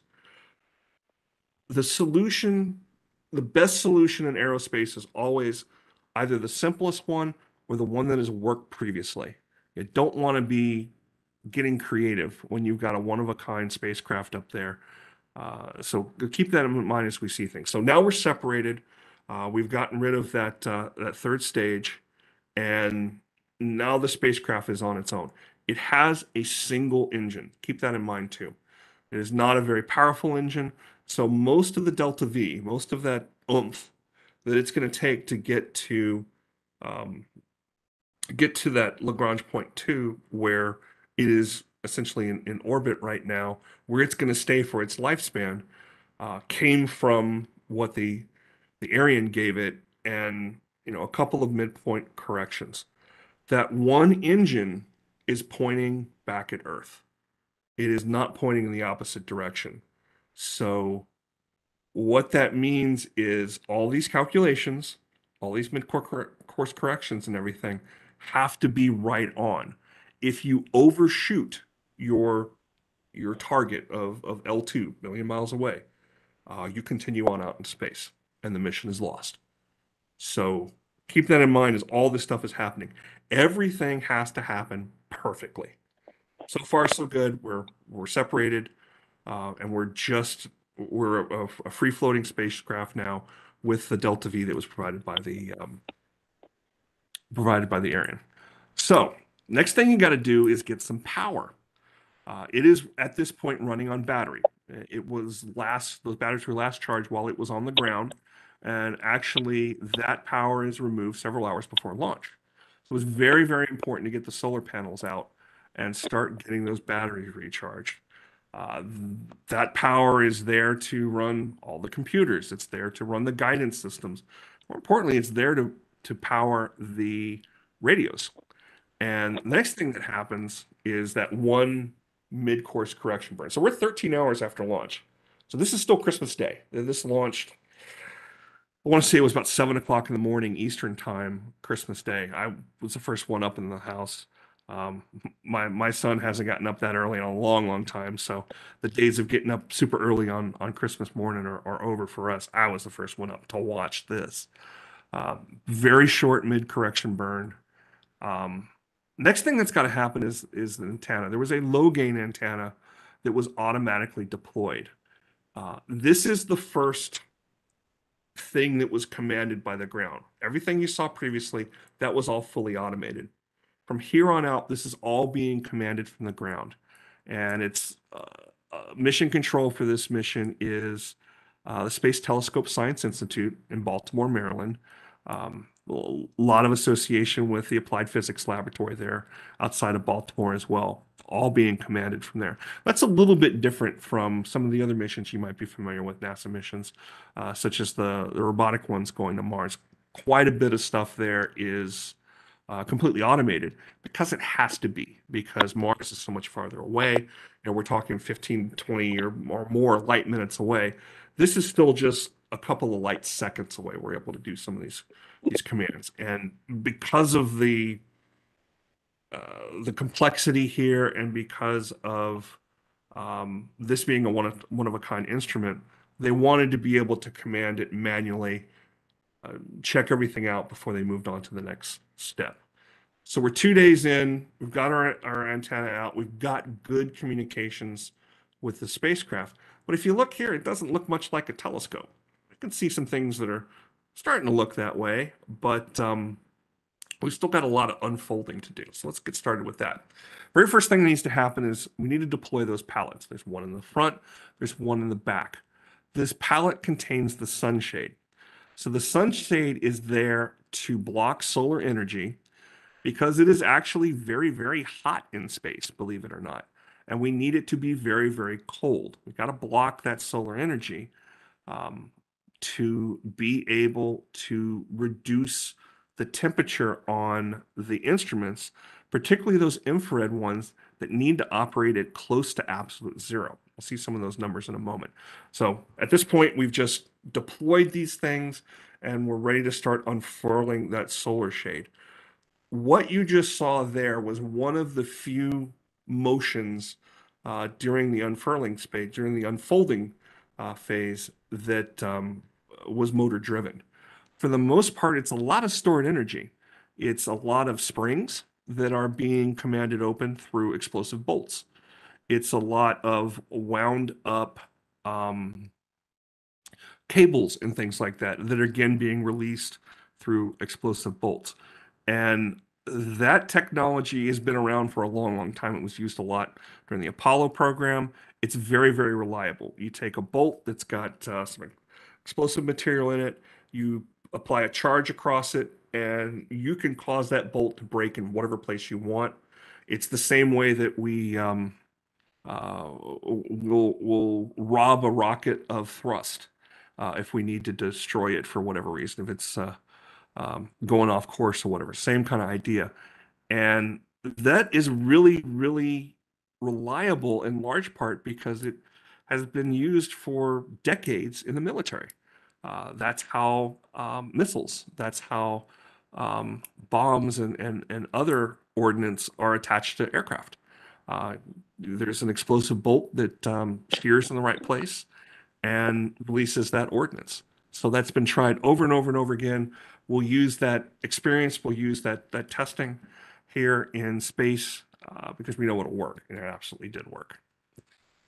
So next thing we need to do is we need to give ourselves some clearance. We're going to raise that tower, and that tower contains all of the sensors, all of the cameras, all of those instruments that are going to be used to gather that light and produce those wonderful pictures that we're starting to see. But it also gives us some clearance to start unfurling that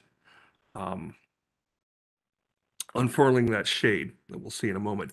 This is a trim tab, and maybe there's a sailor on a call that can tell me a little bit about what a trim tab is used in a sailboat, because that's the comparison that I've seen. This is basically there to keep the telescope pointed in the right direction without using any fuel.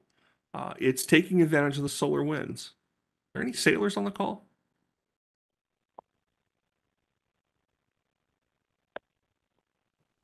Okay, well, It's we'll pretty move much on. the same thing they did with the K2 mission.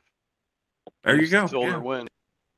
Yeah, and solar wind can be used for propulsion, nice big sail, or it can be used as a it's kind of acting like a keel here, keeping it in the right direction. Solar wind's not got a lot of pressure to it, but again, this thing's going to sit out there for 20 years, so every little bit helps. So now it's time to start getting this sunshade out.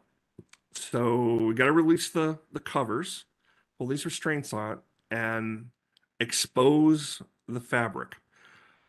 So the way to think of this fabric in the sunshade is, it's not the same material. It's got a Kevlar component to it as well. But it's a lot like parachutes in that it has a ripstop component to it.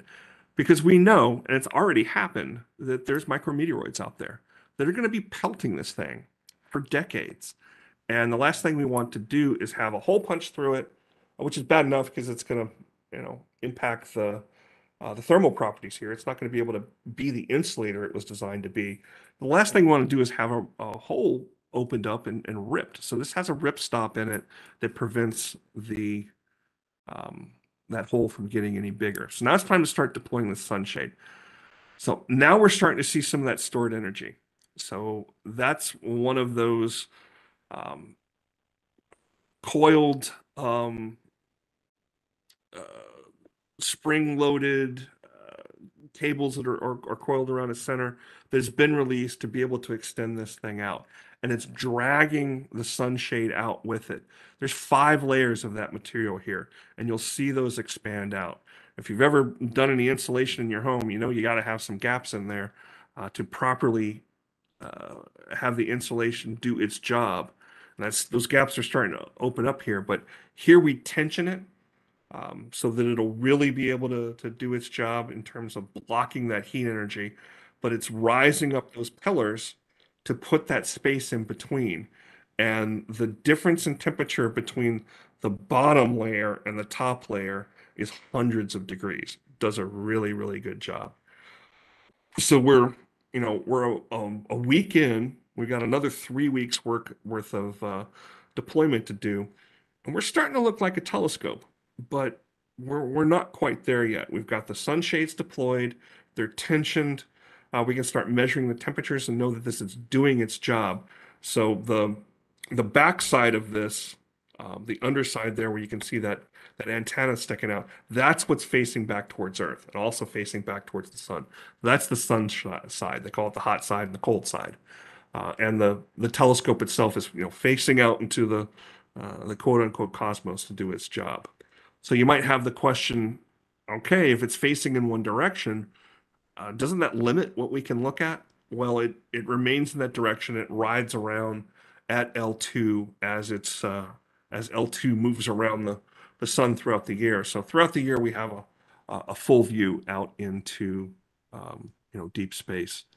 Let's go ahead and start making this thing look like a telescope. So the next thing that's got to happen is deploy that secondary mirror. And this should start looking familiar to you. I know it looks familiar to me. My Dobsonian is sitting over in the corner here, and I've got a 3-pillar spider, if you will, that's getting in the way of my images too. And if you've seen any of the images that have come off of the web so far, you might have noticed the spikes and the stars. That happens for the same reason that it happens when you try to take images through your telescope. It's that spider. It's those supports that are getting in the way of the wavelengths. And we can talk a little bit about that too. It's kind of fun to count the number of spikes of the stars and compare it back to I actually the saw a function Twitter of the telescope. post on that, Mhm. and somebody was describing, and they showed different arrays and how they affect the picture. I'm gonna try and find that. Yeah, look that up. There's 8 spikes in a Webb telescope star, and 2 of them are coming from the arrangement of these spiders here, and the others are coming from the shape of those mirrors. And we'll look at how those mirrors are aligned in a moment. So we're 11 days in. We got the secondary mirror out. This is about the time where they were finally starting to breathe a little sigh of relief, because we can do something with this now. It ain't great because we haven't fully deployed the primary mirror, but we got something. We got the secondary mirror locked in place, and we can reflect to that. The purpose of those multiple segments is better resolution and is gathering more light. Same reason that we all love to go and buy or build telescopes with larger aperture. We're all trying to make our light buckets that much bigger. Same deal with here. So 11 days in, let's keep going. It's time to get the primary mirror out there. It's not just a matter of folding that thing out, but we got to be able to get it to lock in place too. So that's why this took a couple of days to happen. We're 2 weeks in, and hey, looks like we got a telescope. We at least got something we can work with. But it still took a couple of months beyond this before we really started to get those primary images. We'll look at why. So now it's time to get it inserted into L2. We're about a week and a half out, and there's something else happening while nothing is happening too. We're continuing to cool this telescope down. It was launched from French Guiana for 2 reasons. One, that's where the European Space Agency launches Ariane 5s from. That's kind of important. But also, Guyana is a pretty nice place. Let me pause this. Oops. Let's let it run again. Guyana is a nice place to launch rockets from because it is so close to the equator. The closer you get to the equator, that's free energy when it comes to launching a rocket. And you just think about it in terms of if you launch from the poles, That rotational energy is minimal. If you launch from the equator, there's a lot more rotational energy there. The difference between where I'm sitting right now in Raleigh, North Carolina, where you're sitting and wherever you are in Michigan, is probably 150 or so miles an hour in terms of difference in rotational energy. So that's why they launched from Guyana. It's also pretty warm down there. So, we launched in 70, 80 degree temperatures even during December. We gotta get rid of some of that heat energy. And that happens throughout that time. We got to get it down to the point where we can cool those instruments down to the lowest point. So let me back that up again as I run my mouth. That L2 insertion point was pretty important. So Lagrange points. Every multi-body system has them, and there's several of them, especially when you've got a larger body like a sun that has an influence as well. What the Lagrange points, the reason they're attractive with spacecraft is we talk about gravity wells. We talk about how it's what brings things back in towards Earth or any other body. These Lagrange points are like tips of mountaintops. And to stay in that point requires a lot less fuel. If we orbit around that point like you see here, we can stay at that point without falling back into that gravity well with a minimal amount of energy. So Lagrange points are a pretty important place. And there's multiple spacecraft that are sitting out there. I mentioned the coronal mass ejection that's on its way here, actually probably passed us an hour or two ago. There's a spacecraft called Discover that's sitting out at L1, which is between Earth and the Sun. L2 is on in that line with the Earth and the Sun, but on the backside. So Webb is at L2, Discover is at L1. Great places to stick spacecraft. So here we are in the timeline. Just way back here, we're just barely 30 days in. We're completely deployed. Everything worked. All those springs and exploding bolts and what motors were used there.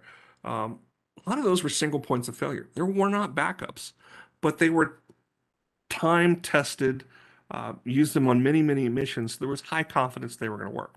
At this point, a month in, we've got a deployed telescope. We're still going through this cooling period here to get those instruments down to the point where they can see infrared light. They need to be that very, very cold to be able to see it. And then we start into this commissioning phase. So next we're going to go into those mirrors, how we align them, the capabilities of pointing them, and I'm going to brag on engineers a little bit more. Any questions, comments before I jump into this commissioning phase? Yeah, I've put some links in the chat discussing those spikes and Lagrange points if you want to take a look at it. Awesome. So first of all, let's get across. Space is hot, not cold, especially if your spacecraft sitting there for a couple of decades. And these are numbers I pulled off of the telescope itself. All this is available on the Webb website, and you can see what the current reading coming off of it are. The hot side is reading 113 degrees Fahrenheit. And that blows people's mind. I thought space was cold. All the sci-fi movies we've seen, somebody gets stuck outside of a spacecraft, they turn into a popsicle.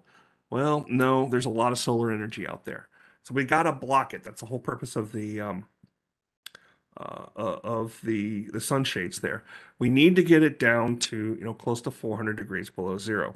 The science instruments are rocking right around 6 Kelvin, with 0 Kelvin being that absolute zero, where you start to lose motion in the atoms themselves. It has to be that cold to get the kind of images that we're seeing. So how the heck do you align these mirrors, and why did we create a primary mirror that's broken into all these segments? Well, one of the reasons is we needed to have them highly, highly adjustable. Learned a little something with the Hubble Space Telescope, all the servicing mentions that had to go up there to correct some grinding errors with that glass. These are made of a metallic alloy. It's a honeycomb material, and I'll show you that in a second. They're to save weight, but they are covered in gold because gold is very, very good at reflecting infrared radiation and light it in the infrared wavelengths. The amount of gold that is on the primary mirror segments here and that secondary mirror that is up on the supports there, if you were to scrape it all off, melt it down, and compact it, be about the size of a golf ball, just to give you some idea. So let's brag on these mirror segments a little bit. So this is what the backside looks like, and on there, there's a number of actuators, and the actuators can move it in the XYZ direction. Each one of these mirrors can slew it, can rotate it, and can also change how convex or concave it is in order to get that optimal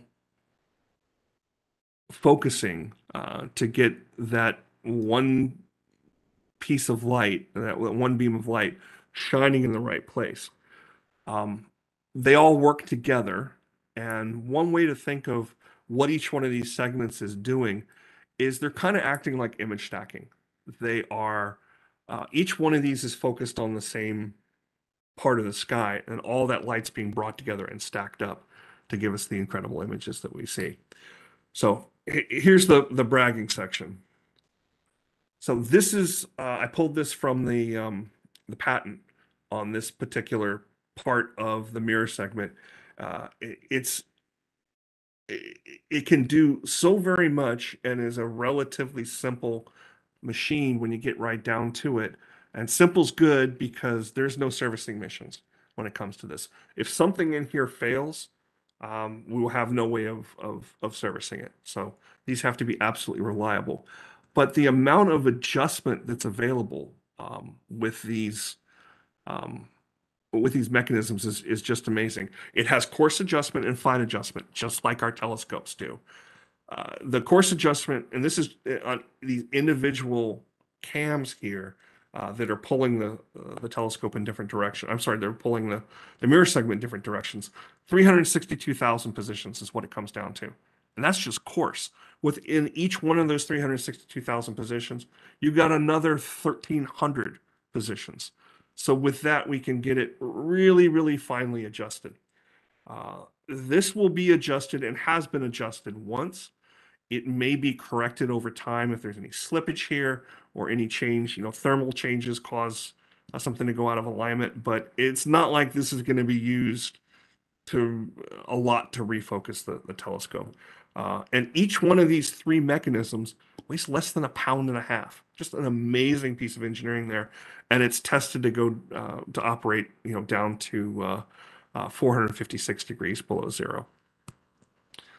So this is how the commissioning went as far as aiming and adjusting those mirrors is concerned. It shows you a little bit of the kind of movement that is capable with these mirrors to give you kind of an idea there. But ultimately, what had to happen was we took it in its deployment state and we pointed it at a star and said, okay, let's take some images. This is the first light image you're seeing right here.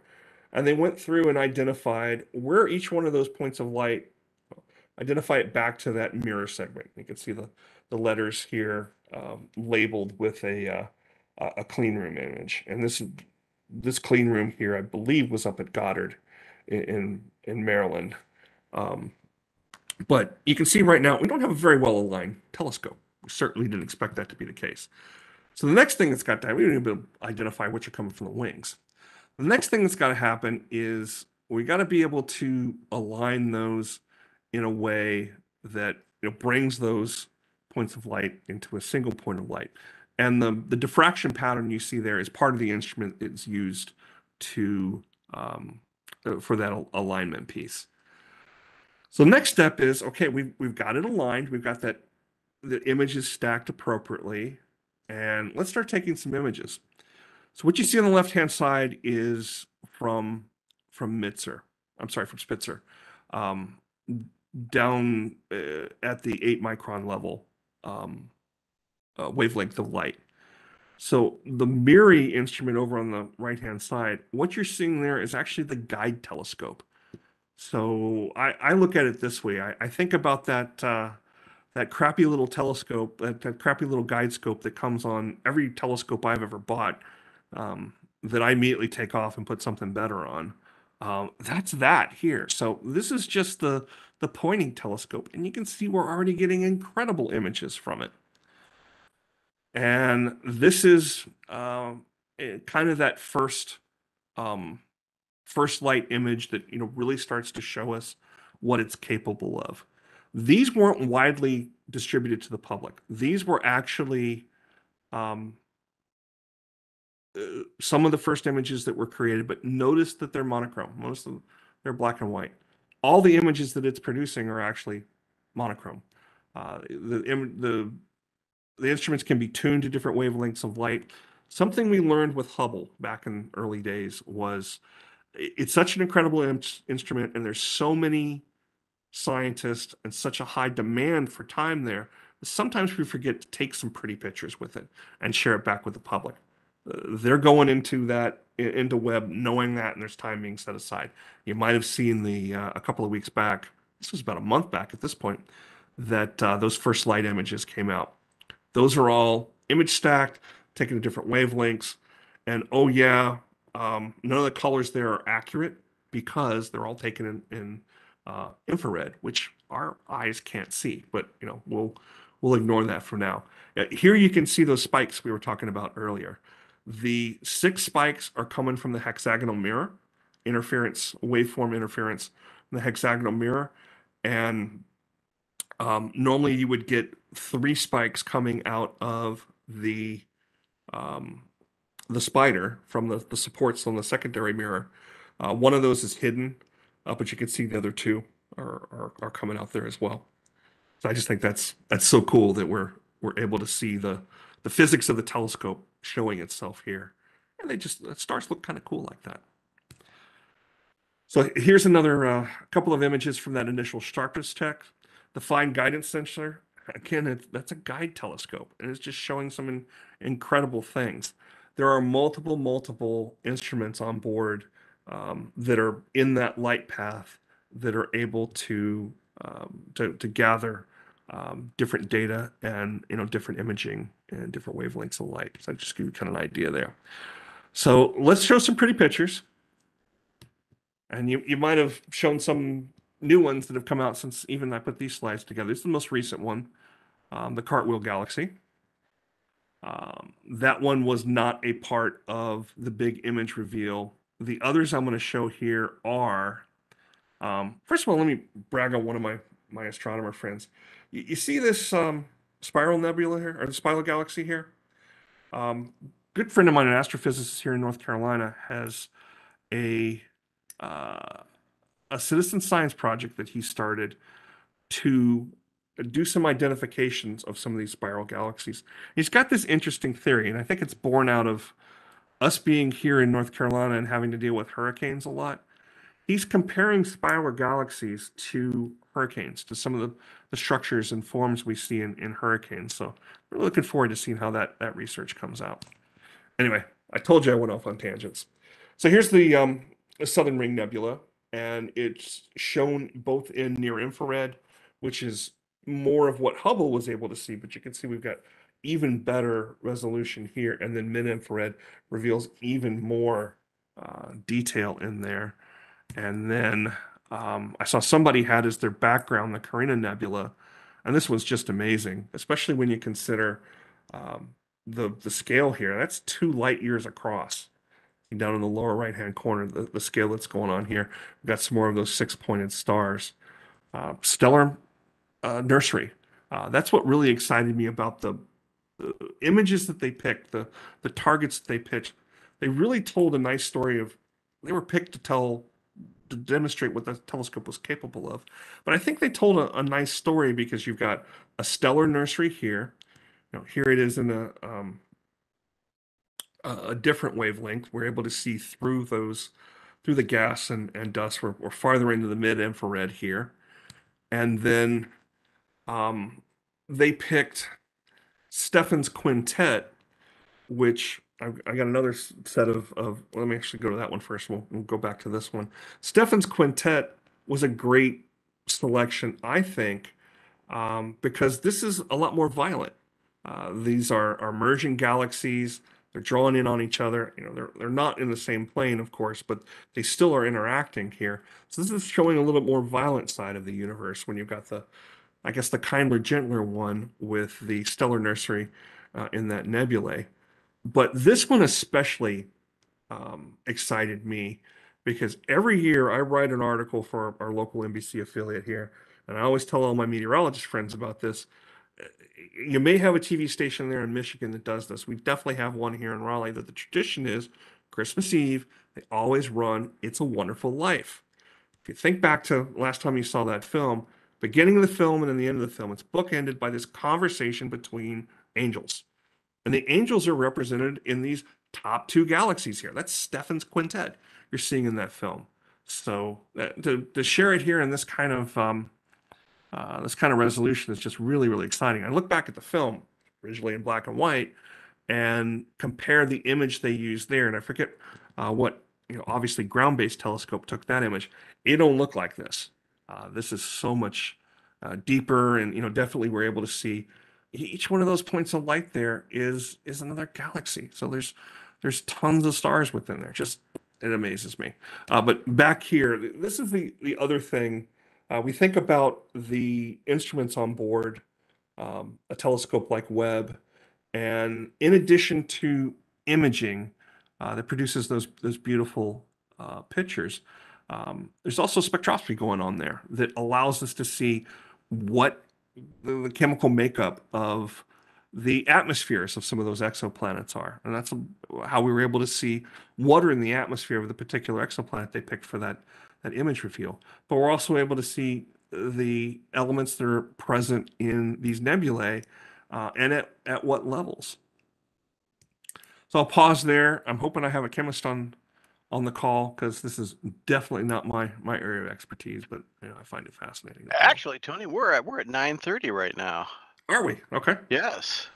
I told you I run my mouth until you. So do we have any questions for Tony? Please. Throw the questions at him. Oh, come on. Somebody's got to have questions. Put a pretty picture up on He was very, very complete. That's why we don't have questions. He's terrific. Great job, Tony.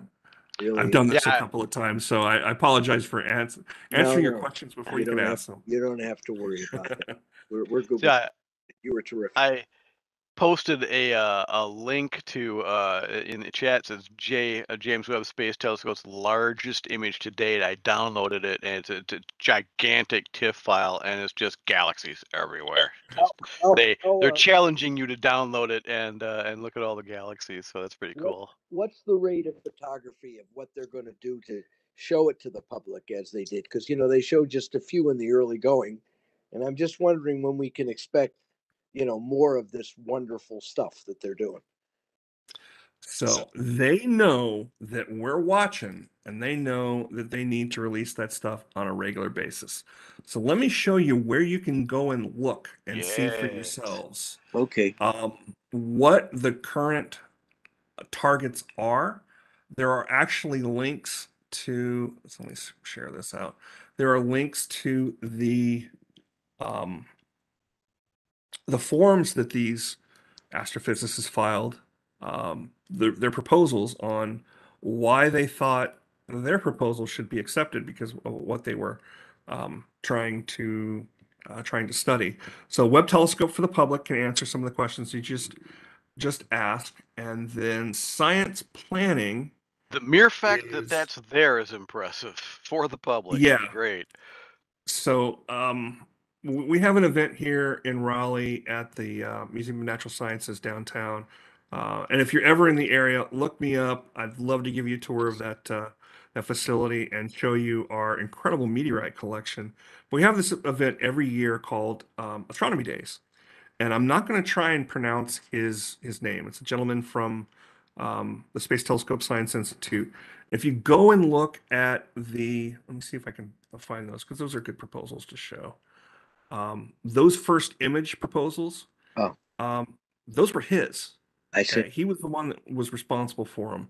And last time he was here in Raleigh, I'm sitting across the table at dinner from him, just absolutely begging him to pay attention to these public images, and not just do it once, but keep them coming. And the answer I got back was, we know. We're not going to make the same mistakes that Hubble did early on. So you will continue to see those. So it's up here.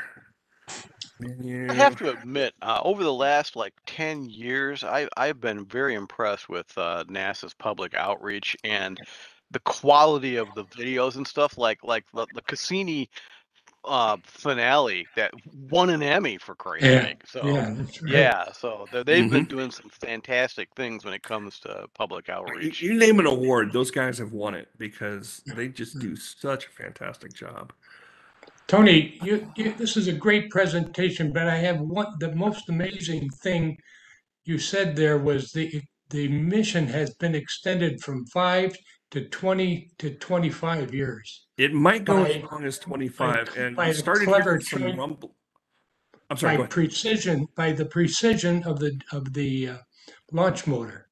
Yeah, the engineers just don't get enough credit here, and that's why I That wanted is to highlight amazing. that. And the 20 to 25 may happen. We're starting to hear some rumblings from NASA about sending a small mission out there that would attach itself to the telescope and provide that propulsion. Yeah, And that would be the way they pull it off. did they plan for that? Is there something they can do that with? Working on it now. There's a technology demonstration that is on the books for the next couple of years. We got some time to work that out, but that's the idea, because we're not going to want to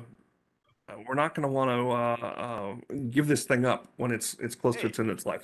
There's two Expensive scope. consumables there. There's fuel. And Volunteers. there's also Volunteers. there's fuel, and then there's coolant, because we still have to additionally cool those instruments. So it will have a finite life, but it's just amazing that the fuel is going to last that long.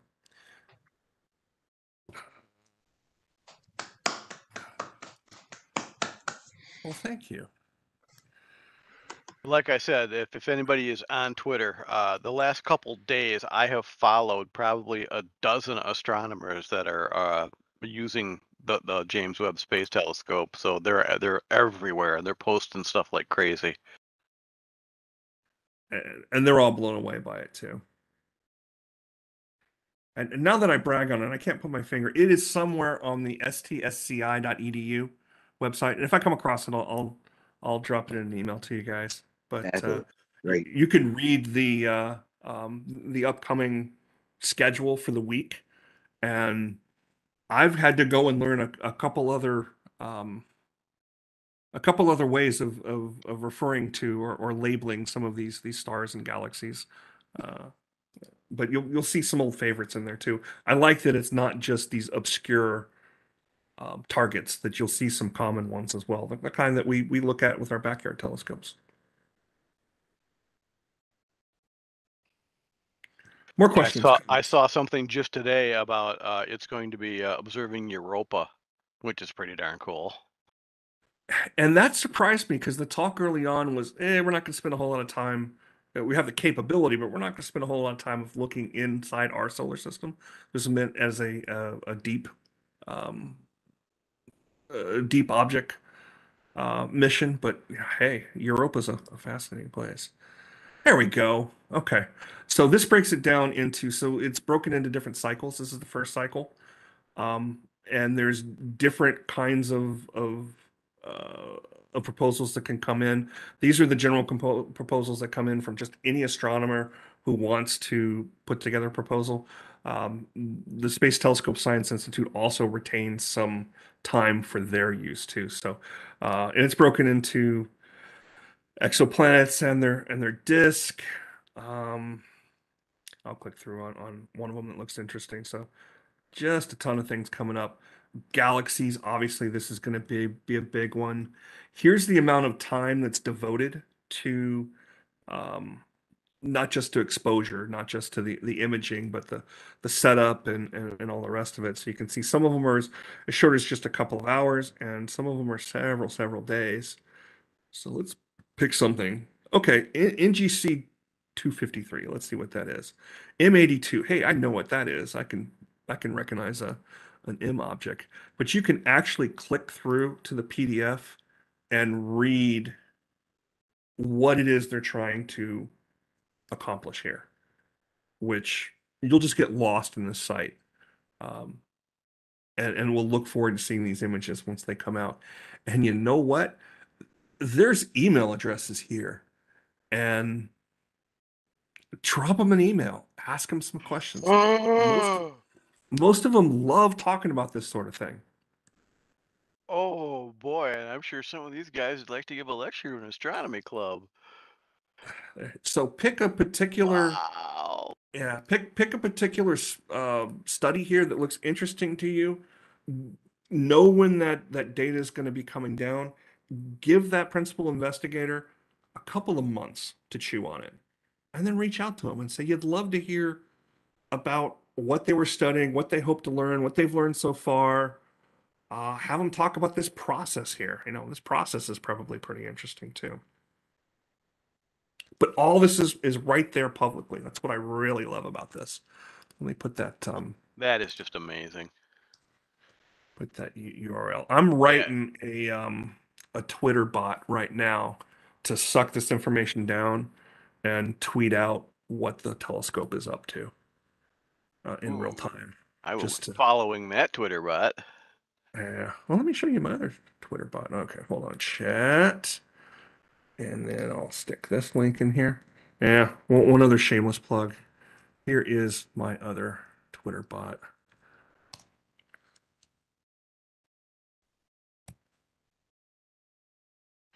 Oops, that hasn't run in a while. So let's run that again. So who can tell me what they're looking at here? I follow the high rise bot. So this is sucking down, and I've switched over the years from Curiosity's data stream to Insight's data stream, and now to Perseverance data stream. So this is taking weather data as it comes off of Perseverance.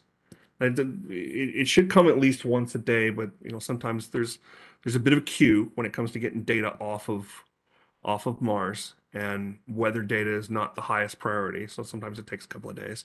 This is taking temperature, highs and lows. It's taking atmospheric pressure, and I haven't seen wind in a little while. I think we've got a problem with one of the or both of the wind sensors. We definitely had that with Curiosity. It was damaged on landing. We've got some good weather data or some good wind data from Perseverance. It takes those, and I go and compare it to a spot on Earth. I've got a database that I pull from, and the latest database just has some fun names in there. It's Jupiter, Florida, for example, and there's Mars, Kentucky, some kind of celestial sounding names. But the idea here is, what do people talk about when they have nothing else to talk about? Talk about the weather. Everybody understands the weather. Everybody understands hot and cold. So I wrote this as like an engagement tool, just because the weather is so much fun. And I shared this with my Met friends. When things get really slow on TV, when it's one of those days where it's just the same weather it's been all the time, they'll throw on a forecast for Mars. Get people thinking about that. So super happy about that. So something to notice here, obviously the cold temperatures. So the last we saw at Jezero Crater, which is where Perseverance is hanging out, it got down to a low of 119 below zero and then a high of about 7 below zero. We rarely see it above freezing because it is winter there right now. Perseverance is quite a bit farther north. Curiosity was close to the equator, so the big difference we saw seasonally there was mostly around air pressure there. So I did it in hectopascals because it will align pretty closely to millimeters of mercury that you might be familiar with. So we always have in the range of 110 to 120 hectopascals on Earth, under 8 there. Not a lot of atmosphere. So when you hear all the talk about, let's go to Mars, well, not only will the atmosphere kill you there because there's not enough oxygen to breathe, but there's not enough atmosphere there to do a whole lot. It makes landing on Mars pretty challenging too.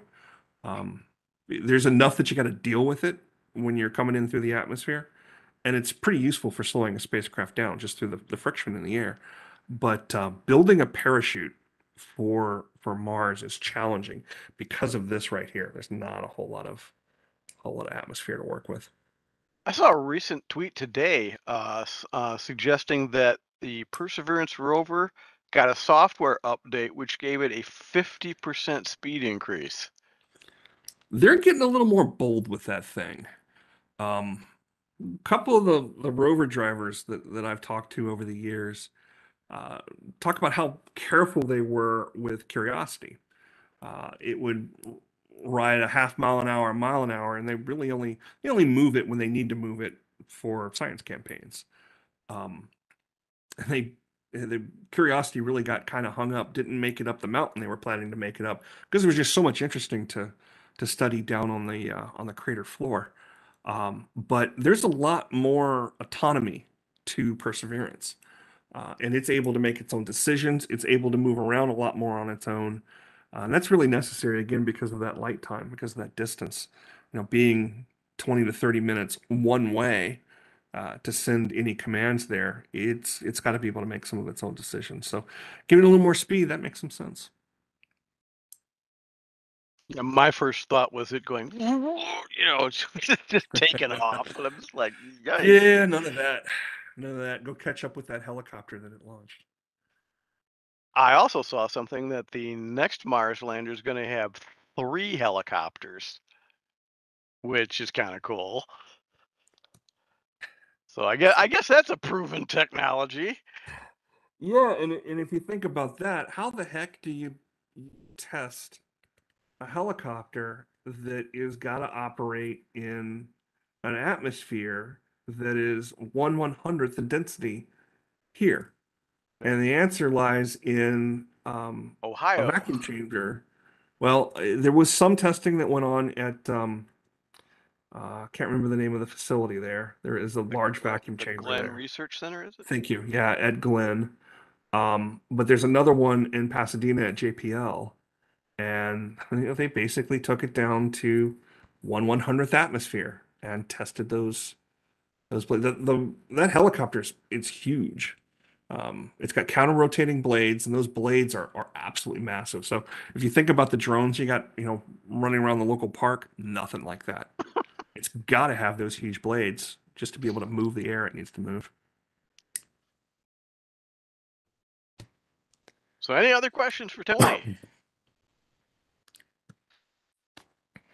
Like I said, spectacular. Great job, Tony. Yeah, We really thank you. appreciate it. You can't imagine how much. I'm glad y'all enjoyed that. Let me This Twitter bot thing you have has me wondering if something similar could be done. I saw that they're planning one of the missions to the moon is going to be to put in a network of seismometers, which gives my big thumb up. And I would like to see that data, and this is exactly the way I'd like to see it. So yeah, if we can find a reasonably solid and frequent data stream that we can come up with a way to present it. I like Twitter for its immediacy. I probably ought to be looking at Instagram a little bit too, but to get the kids, because the kids love the Instagram. But yeah, we can absolutely build the feeds. I've got multiple feeds I put together. This is the most popular. What is it at now?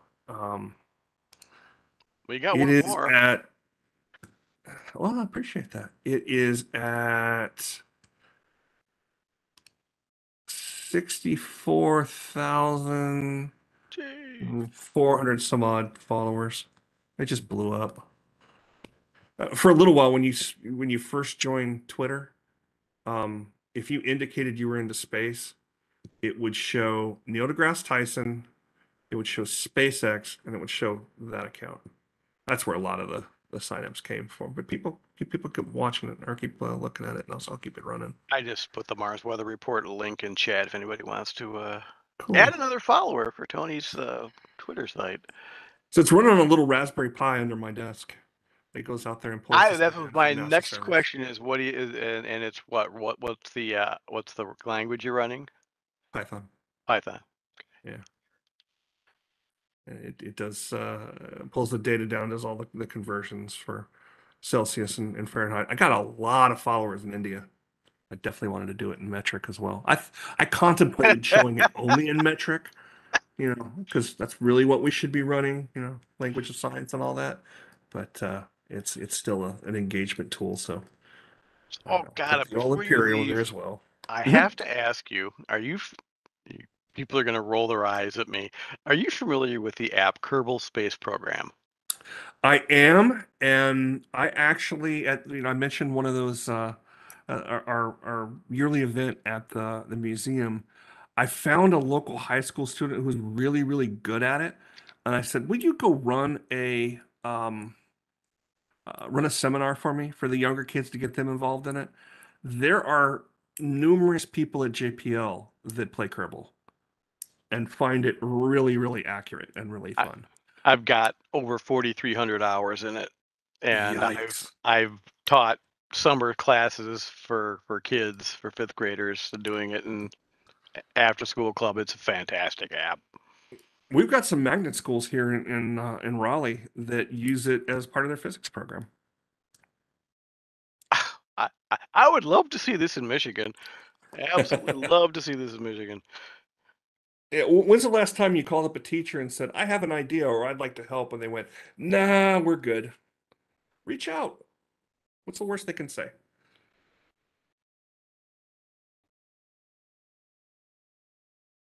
Gonna make me a busy man. I'm already a busy man. This stuff is important, and more people Yes, think it about is. this, the more they'll respect science, and all these people vote. So, this stuff is important. Alrighty, well, everyone. If there's no more questions for Tony, I'm going to everybody give him a round of applause and thank you. And I appreciate the invitation. This was fun. This is a great bunch. This is I've been a member of this place for since 2011, and they've been around for over 50 years now. So yeah, excellent. All right. And with that, the official meeting is now over. I'm not sure if the live stream is going to continue going, but if you guys want to stay on and chat, you can do that, and until the host wants to go away. Well, thank you again, guys. I'm gonna run and hope you have clear skies. All right. Good night. Clear skies. Good skies. All right, everyone. I am going to go to bed. Good night.